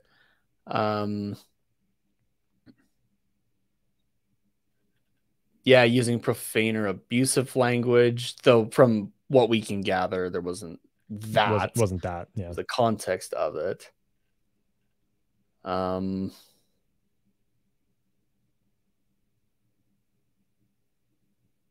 Yeah, it's at least written by the NHL currently as misconduct against Barrett Hayton. Like Trevor Zegras misconduct against Barrett Hayton, which is why I'm going by what the NHL has currently. Yeah, no, fair. So, yeah, I mean, yeah, I don't know. You can kind of, I guess, list it as what you want, but I guess you could, like, if you were the NHL ref, you could say, oh, 10-minute misconduct for Zegras against Troy Steger. Yeah, and people would be like, okay, you could even like just looking at the wording of it of inciting an opponent, because that cross check led to what was everybody separated and cooled off, led to everybody really quickly getting together and like everybody's involved. Yeah, that's where your misconduct could come from. Yeah, because of the act. So, which I would say it was an egregious enough of a roughing penalty that it would warrant that. So I guess, yeah. You could make the argument for it, for sure. So, yeah. Okay. We're going to wrap up with a couple quick news bits here.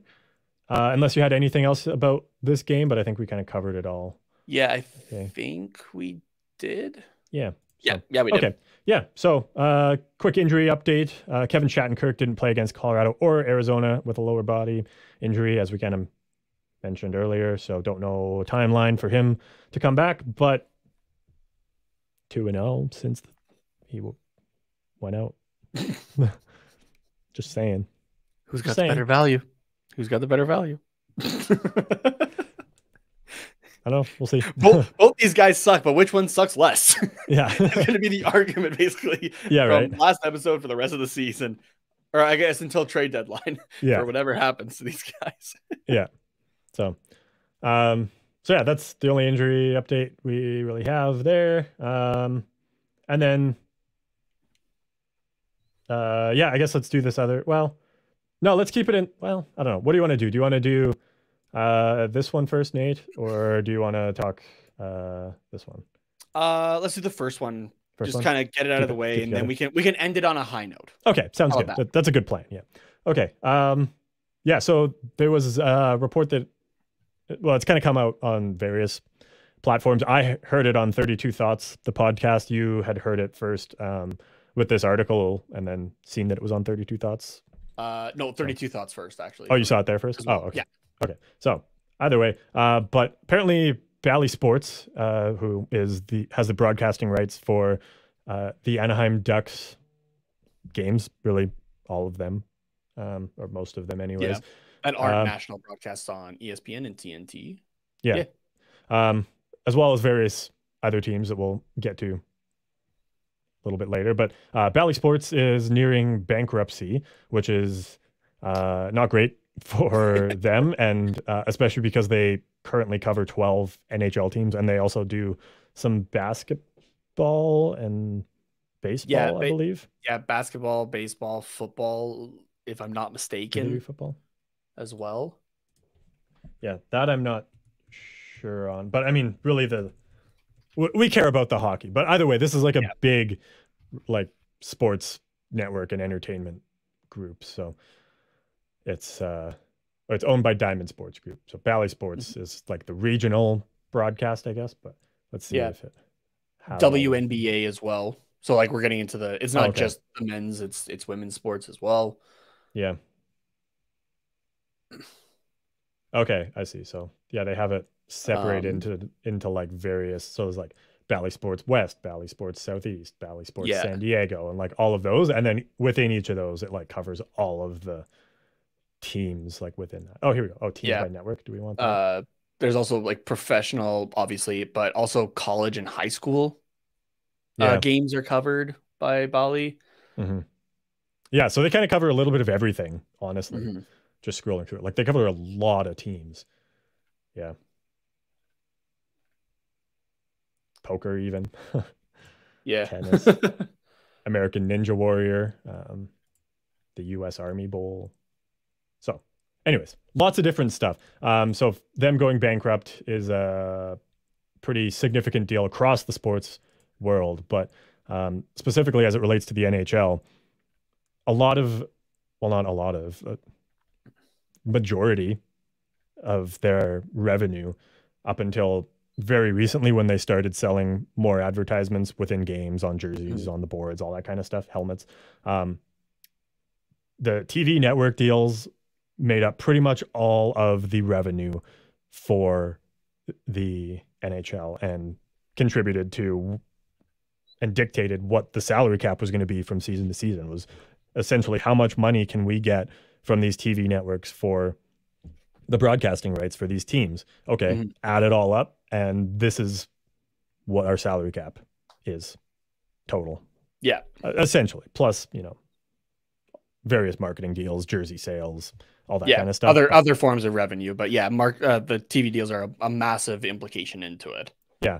So with one of the major ones, one that covers 12 of the 32 teams, potentially not going to be yielding any revenue if Bally Sports does declare bankruptcy, then that could have serious implications on what the salary cap is. And I mean, obviously they'll replace this deal eventually because someone has to cover the broadcasting rights. Like you can't just not broadcast these games. I mean, you can, but like you're going to find someone else. So that's not a good strategy for continuing to grow the NHL game.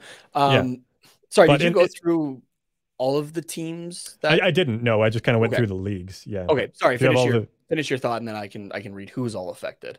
Oh yeah, I was just going to say, like, obviously they'll have another network step in to take over this deal, but in the short term, it's like, okay, we were expecting this money, now it's not here. We can't raise the salary cap until we get another deal, and we don't know when that's going to happen. So this is the salary cap for now, and then maybe we'll see what happens with the TV deal that they'll probably sign September 1st or whatever if Bally Sports declares bankruptcy like soon, within the next few months. So if you want to go through the 12 teams in the NHL that are listed here, I think they're all American teams. Yeah, they are. So there is the LA Kings, the Anaheim Ducks, obviously, Arizona Coyotes, the Dallas Stars, the St. Louis Blues, Minnesota Wild, the Detroit Red Wings, Columbus Blue Jackets, Nashville Predators, Carolina Hurricanes, Tampa Bay Lightning, and the Florida Panthers. Those are all the 12 NHL teams that would be affected by losing their broadcasts with Bally Sports there. Mhm. And there was an interesting note as well from this article that we're looking at here on Maple Leafs Insider from Evan Dofler. I hope I'm saying that right. Of those 12 teams, only 2 of them are considered revenue generating teams, which are the LA Kings and the Detroit Red Wings, which I'm kind of surprised actually for Tampa not being a revenue generating team, considering it depends on the definition, because they were not a revenue generating team for a long time. So if they're looking like over the entire course of the franchise, their recent run over the last few years is probably like, you know, got them like a net 0 or close to in terms of like long-term investment. But like over the last few years, you can't tell me that the Tampa Bay Lightning haven't been a revenue generating team this year and last year, but individually, but over the course of the whole lifespan, I guess I could see that. Yeah. But taking a look outside the NHL, let's take a look specifically at Bally Sports SoCal, which is, you know, the hub for the Anaheim Ducks. That also affects obviously the LA Kings, but affects the Clippers. It affects the Angels as well, which I'm not massive into the Angels like specifically, but I'm trying to get more into the MLB in general. And I was seeing a lot of Angels fans not being pleased that their owner is going to continue to be the owner. He was looking into selling the team. So that's going to be interesting as well with this to see how this all plays out, I think. And I want to dig up more into that personally. The Rams as well for the NFL, and does include the San Diego Padres from Bally Sports San Diego side. And San Diego gets all enough, those teams as well, right? So so like outside of the Ducks, that is a lot of major teams that are about to be affected by potentially losing their broadcast groups. Yeah. I did a quick count. There's 5 NFL teams. One of them, well, you said the LA Rams, the Tampa Bay Buccaneers, who obviously have, God, I'm blanking on his name. Why? Tom Brady? Thank you. Yeah. I was like, who is that most famous NFL player in modern history? Like, what's maybe has him. I think I saw an interview the other day that somebody had asked him, you know, like kind of what his plan was. And he got a little pissed on air. Oh, really? Basically just like, if I had a fucking idea, I would tell you it. or everybody would know what it is. So and the interviewer was just like, I sense I touched a nerve there. And I was like, no shit.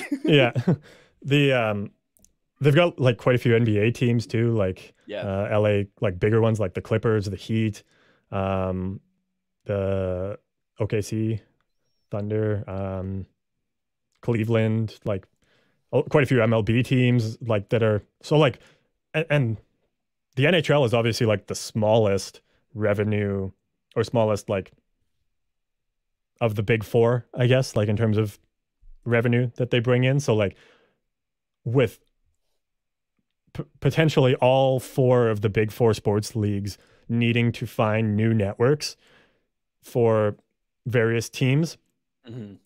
Say it's gonna be a shit show.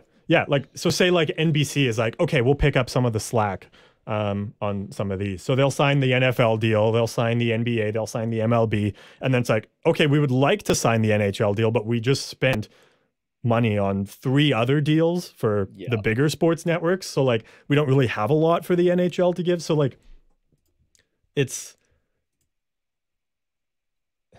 not even just that, okay, we just got to find someone to sign basically the same deal and then the salary cap can continue to be where it is. It's like, no, like there is now going to be less networks available to take on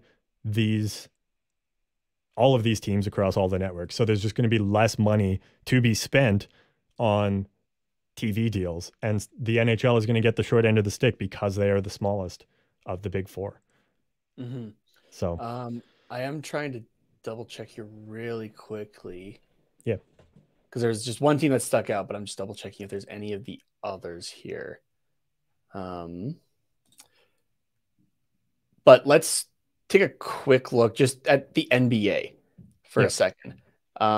Because just as an example, the Dallas Mavericks are the 10th highest valued team in the NBA at $3.26 billion. Jesus. The sorry, is that the team that's owned by the Shark Tank Dragon's Den guy? Mark Cuban, yeah. Mark Cuban, thank you. Yeah. That Blanking team on all the names today. That team is potentially about to not have a TV deal outside of the national broadcasts. Yeah. Like just for like one team alone, that is devastating. For all of these teams though, and what's going to happen to all these leagues, and yeah, especially for the NHL, they're probably going to be the odd man out for a lot of these, right? Oh, for sure. And in a lot of these markets. Yeah. So it's going to be really interesting and definitely something to keep an eye on here. So yeah, for sure. So yeah, that's that kind of wraps up the news. So as Nate said, let's wrap things up on a high note. And if you're used to the Monday episodes, you're like, hey, there's been a segment missing here. What's going on? It's overall been a very positive episode, but like, where's my favorite segment? But don't worry, it's coming. Where is it, Carter? Where is it? It's here. It's here. Don't worry. The package has arrived. It's been out for delivery all day, but it's arrived. Finally. Yeah. it's the last stop on the truck. Really pushing that between 8 a.m. and 8 p.m. thing, and it's 7:59 p.m. Yeah, exactly. Yeah. It's weather delays. We can. That's what can you do? What can you do? Snowmobile, because we're in Canada. It's true. Yeah. Or polar bear. Just have your mail delivered by polar bear. Oh my god. We're not adding to the stereotype. We've talked previously on the show about the e-bugs and how the emergency backup goaltenders and how much of a fantastic story they are. We had Thomas Hodges at the very end of last season for the Anaheim Ducks. So that was exciting. And while it wasn't totally like an emergency backup situation, wasn't really an e-bug, but not technically classified as an e-bug. Yeah, but still an emergency situation. Just overall a feel-good story coming out of Edmonton with a player by the name of Matt Berlin of the University of Alberta Grizzly Bears, if I'm not mistaken. Is that their team? Or Grizzlies or something? Or Bears? It's something like that. Golden Bears. That's what it is. Golden Bears. Yeah. Quick hockey DB. Look up here. Oh no, it just has. It just says U of A Alberta. Yeah. It's the goal. I think it's the Golden Bears. Yeah. You're right. Yeah. But yes, so Edmonton native, playing for University of Alberta, which is in Edmonton. He was signed on an emergency basis to an amateur tryout deal, just hours before the Oilers Blackhawks game Saturday night, with Stuart Skinner being out with an illness and obviously not able to back up. Jack Campbell was going to be the starter anyways, I believe. But you obviously need a backup goaltender to sit on the bench. So they signed this guy to an amateur tryout to just be the backup. It sounds like he had practiced with the team here and there, like, off season, or like training camp or just preseason practices, all that kind of stuff. So like he's not like a stranger or anything like that to a lot of the guys, but with the Oilers being up 7-3 with a few minutes to go, Matt Berlin was put in net for the last 2 minutes, 45-ish seconds of the game. 226. I got the exact number. 226? Oh, okay. Yeah. Where he faced one shot off from Caleb Jones and made one save on it. So, yeah. And overall, just a cool opportunity because, they didn't have to play him. Campbell was fine. He was willingly pulled. And it's not, because it wasn't an e-bug situation, it's not like, okay, is that, like, that's kind of weird. Like, why? Like, he was actually the backup for that. So, like, say, like, even if it was Stuart Skinner, like, easily could have just put him in, but obviously you're not going to do that just for a couple minutes at the end of the game. But they wanted to give this guy, I was going to say kid, but he's 25. Like, he's kind of our age, so he's not really a kid. But they gave this guy just a kind of probably a once in a lifetime opportunity to, play a couple minutes in the NHL and face an NHL shot and make a save. And yeah, it was just super cool. Like they didn't have to do that. Like he was probably content. Like, well, he was content to just sit on the bench because he was like, I mean, wouldn't you? That's still a cool experience. Yeah. He said in the post-game interview that I watched this morning that he was texted by the goalie coach like, hey, can you be the e-bug for tonight? We just need someone. And he was like, okay, yeah, I'll sit in the stands because he did that, I guess, in the bubble. He was the e-bug. And then he also did it last season, it says here in this article. Oh, did he? Okay. Yeah.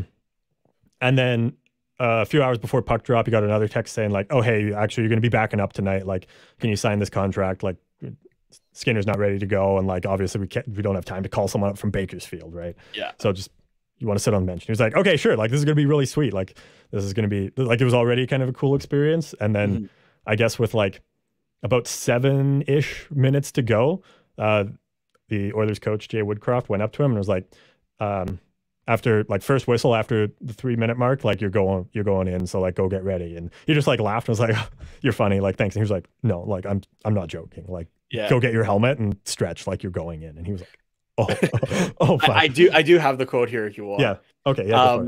Yeah. So Matt had said, I thought they were joking, but Oilers coach Jay Woodcroft said that at the 3-minute mark, be ready to go.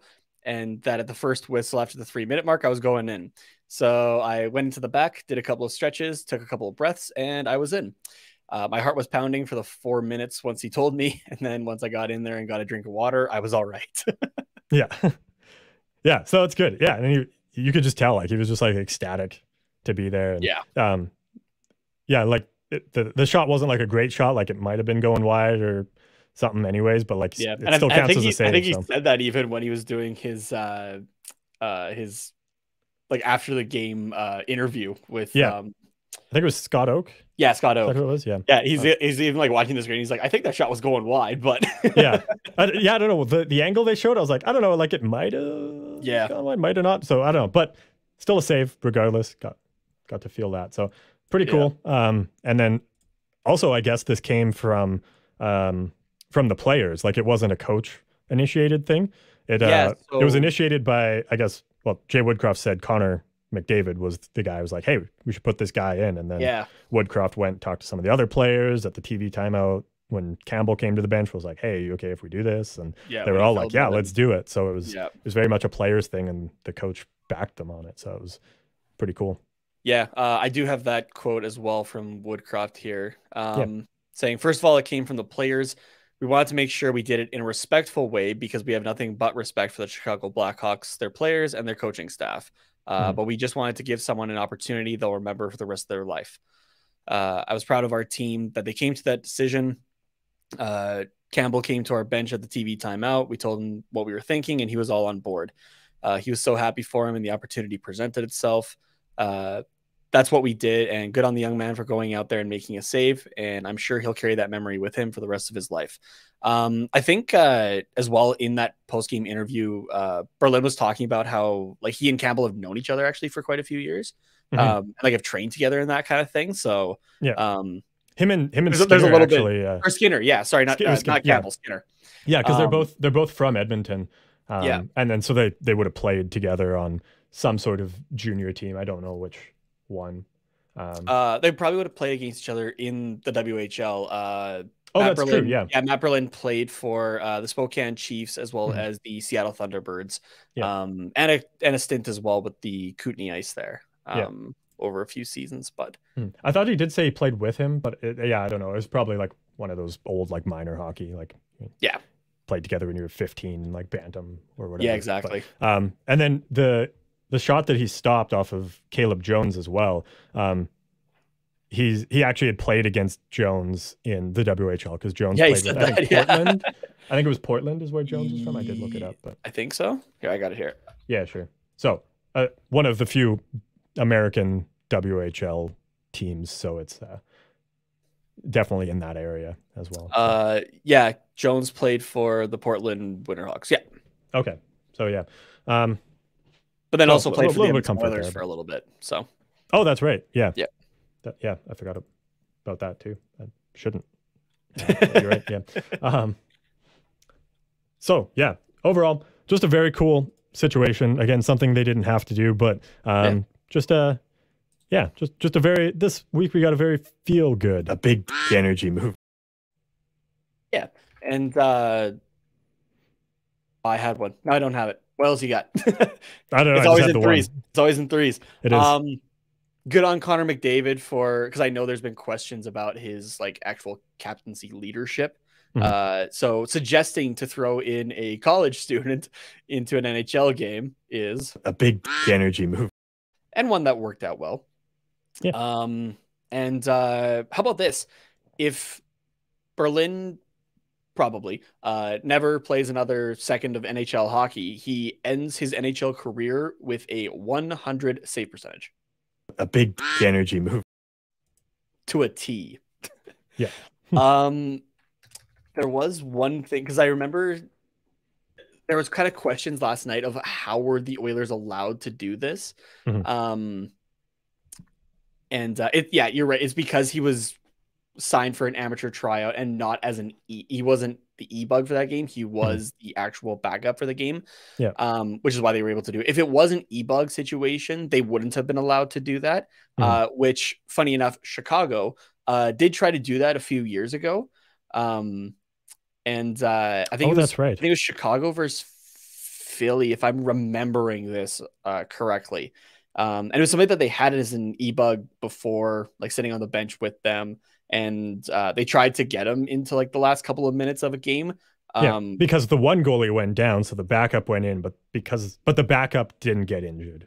Like the first backup. Yeah, so for an e-bug to go in, both goaltenders have to be injured and not able to continue playing. So but yeah, I know the Blackhawks had tried to do that. They got kind of like the refs were like, no, he can't. And the goalie was like, "Oh, my arm!" Oh. Yeah, I think that was one time where both teams were like, "Come on, can we bend the rule here a little bit?" And I think it was in Philadelphia, if I'm remembering this correctly. Even so, even Flyers fans are booing for not having somebody else go in net. And I'm trying to see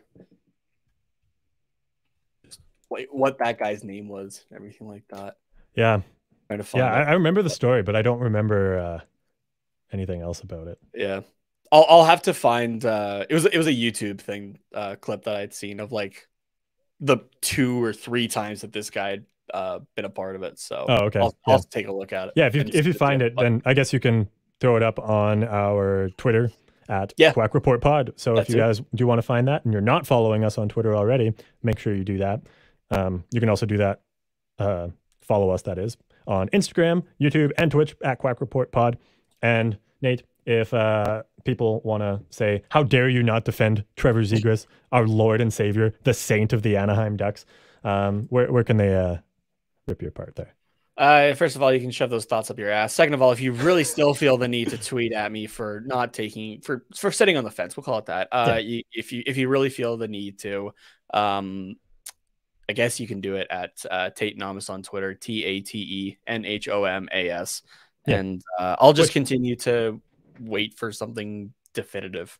I guess. Which I don't think any of our fans would do that because we've got some good listeners. But if we have just anybody else who wants to, because it's of course like outside of Anaheim, majorly that's blowing this up to the way that it is. So exactly. And for me, sitting on the fence too, at Carter_Potts, POTTS_97. You can tweet at me all you want. I probably won't look at it for a week, and then I'll just be like, it was a week ago, so whatever. So I can tell you that from experience. That's exactly what Carter does to me. Yeah, exactly. And then obviously Ducks on their bye week, so won't have a game for basically a full week. Next episode, we'll find some Ducks stuff to talk about and a little bit of Unplugged maybe. Next Monday we'll probably have the All-Star game to talk about a little bit. So we'll fill some time. We'll still have episodes. They just won't be about games specifically. So should I put it out there that we're going to talk some new Fall Out Boy on Wednesday? Well, it's already out there, so there you go. New Fall Out Boy Wednesday for a live episode. We'll see you guys then, and go Ducks go, I guess, later. Go Pacific.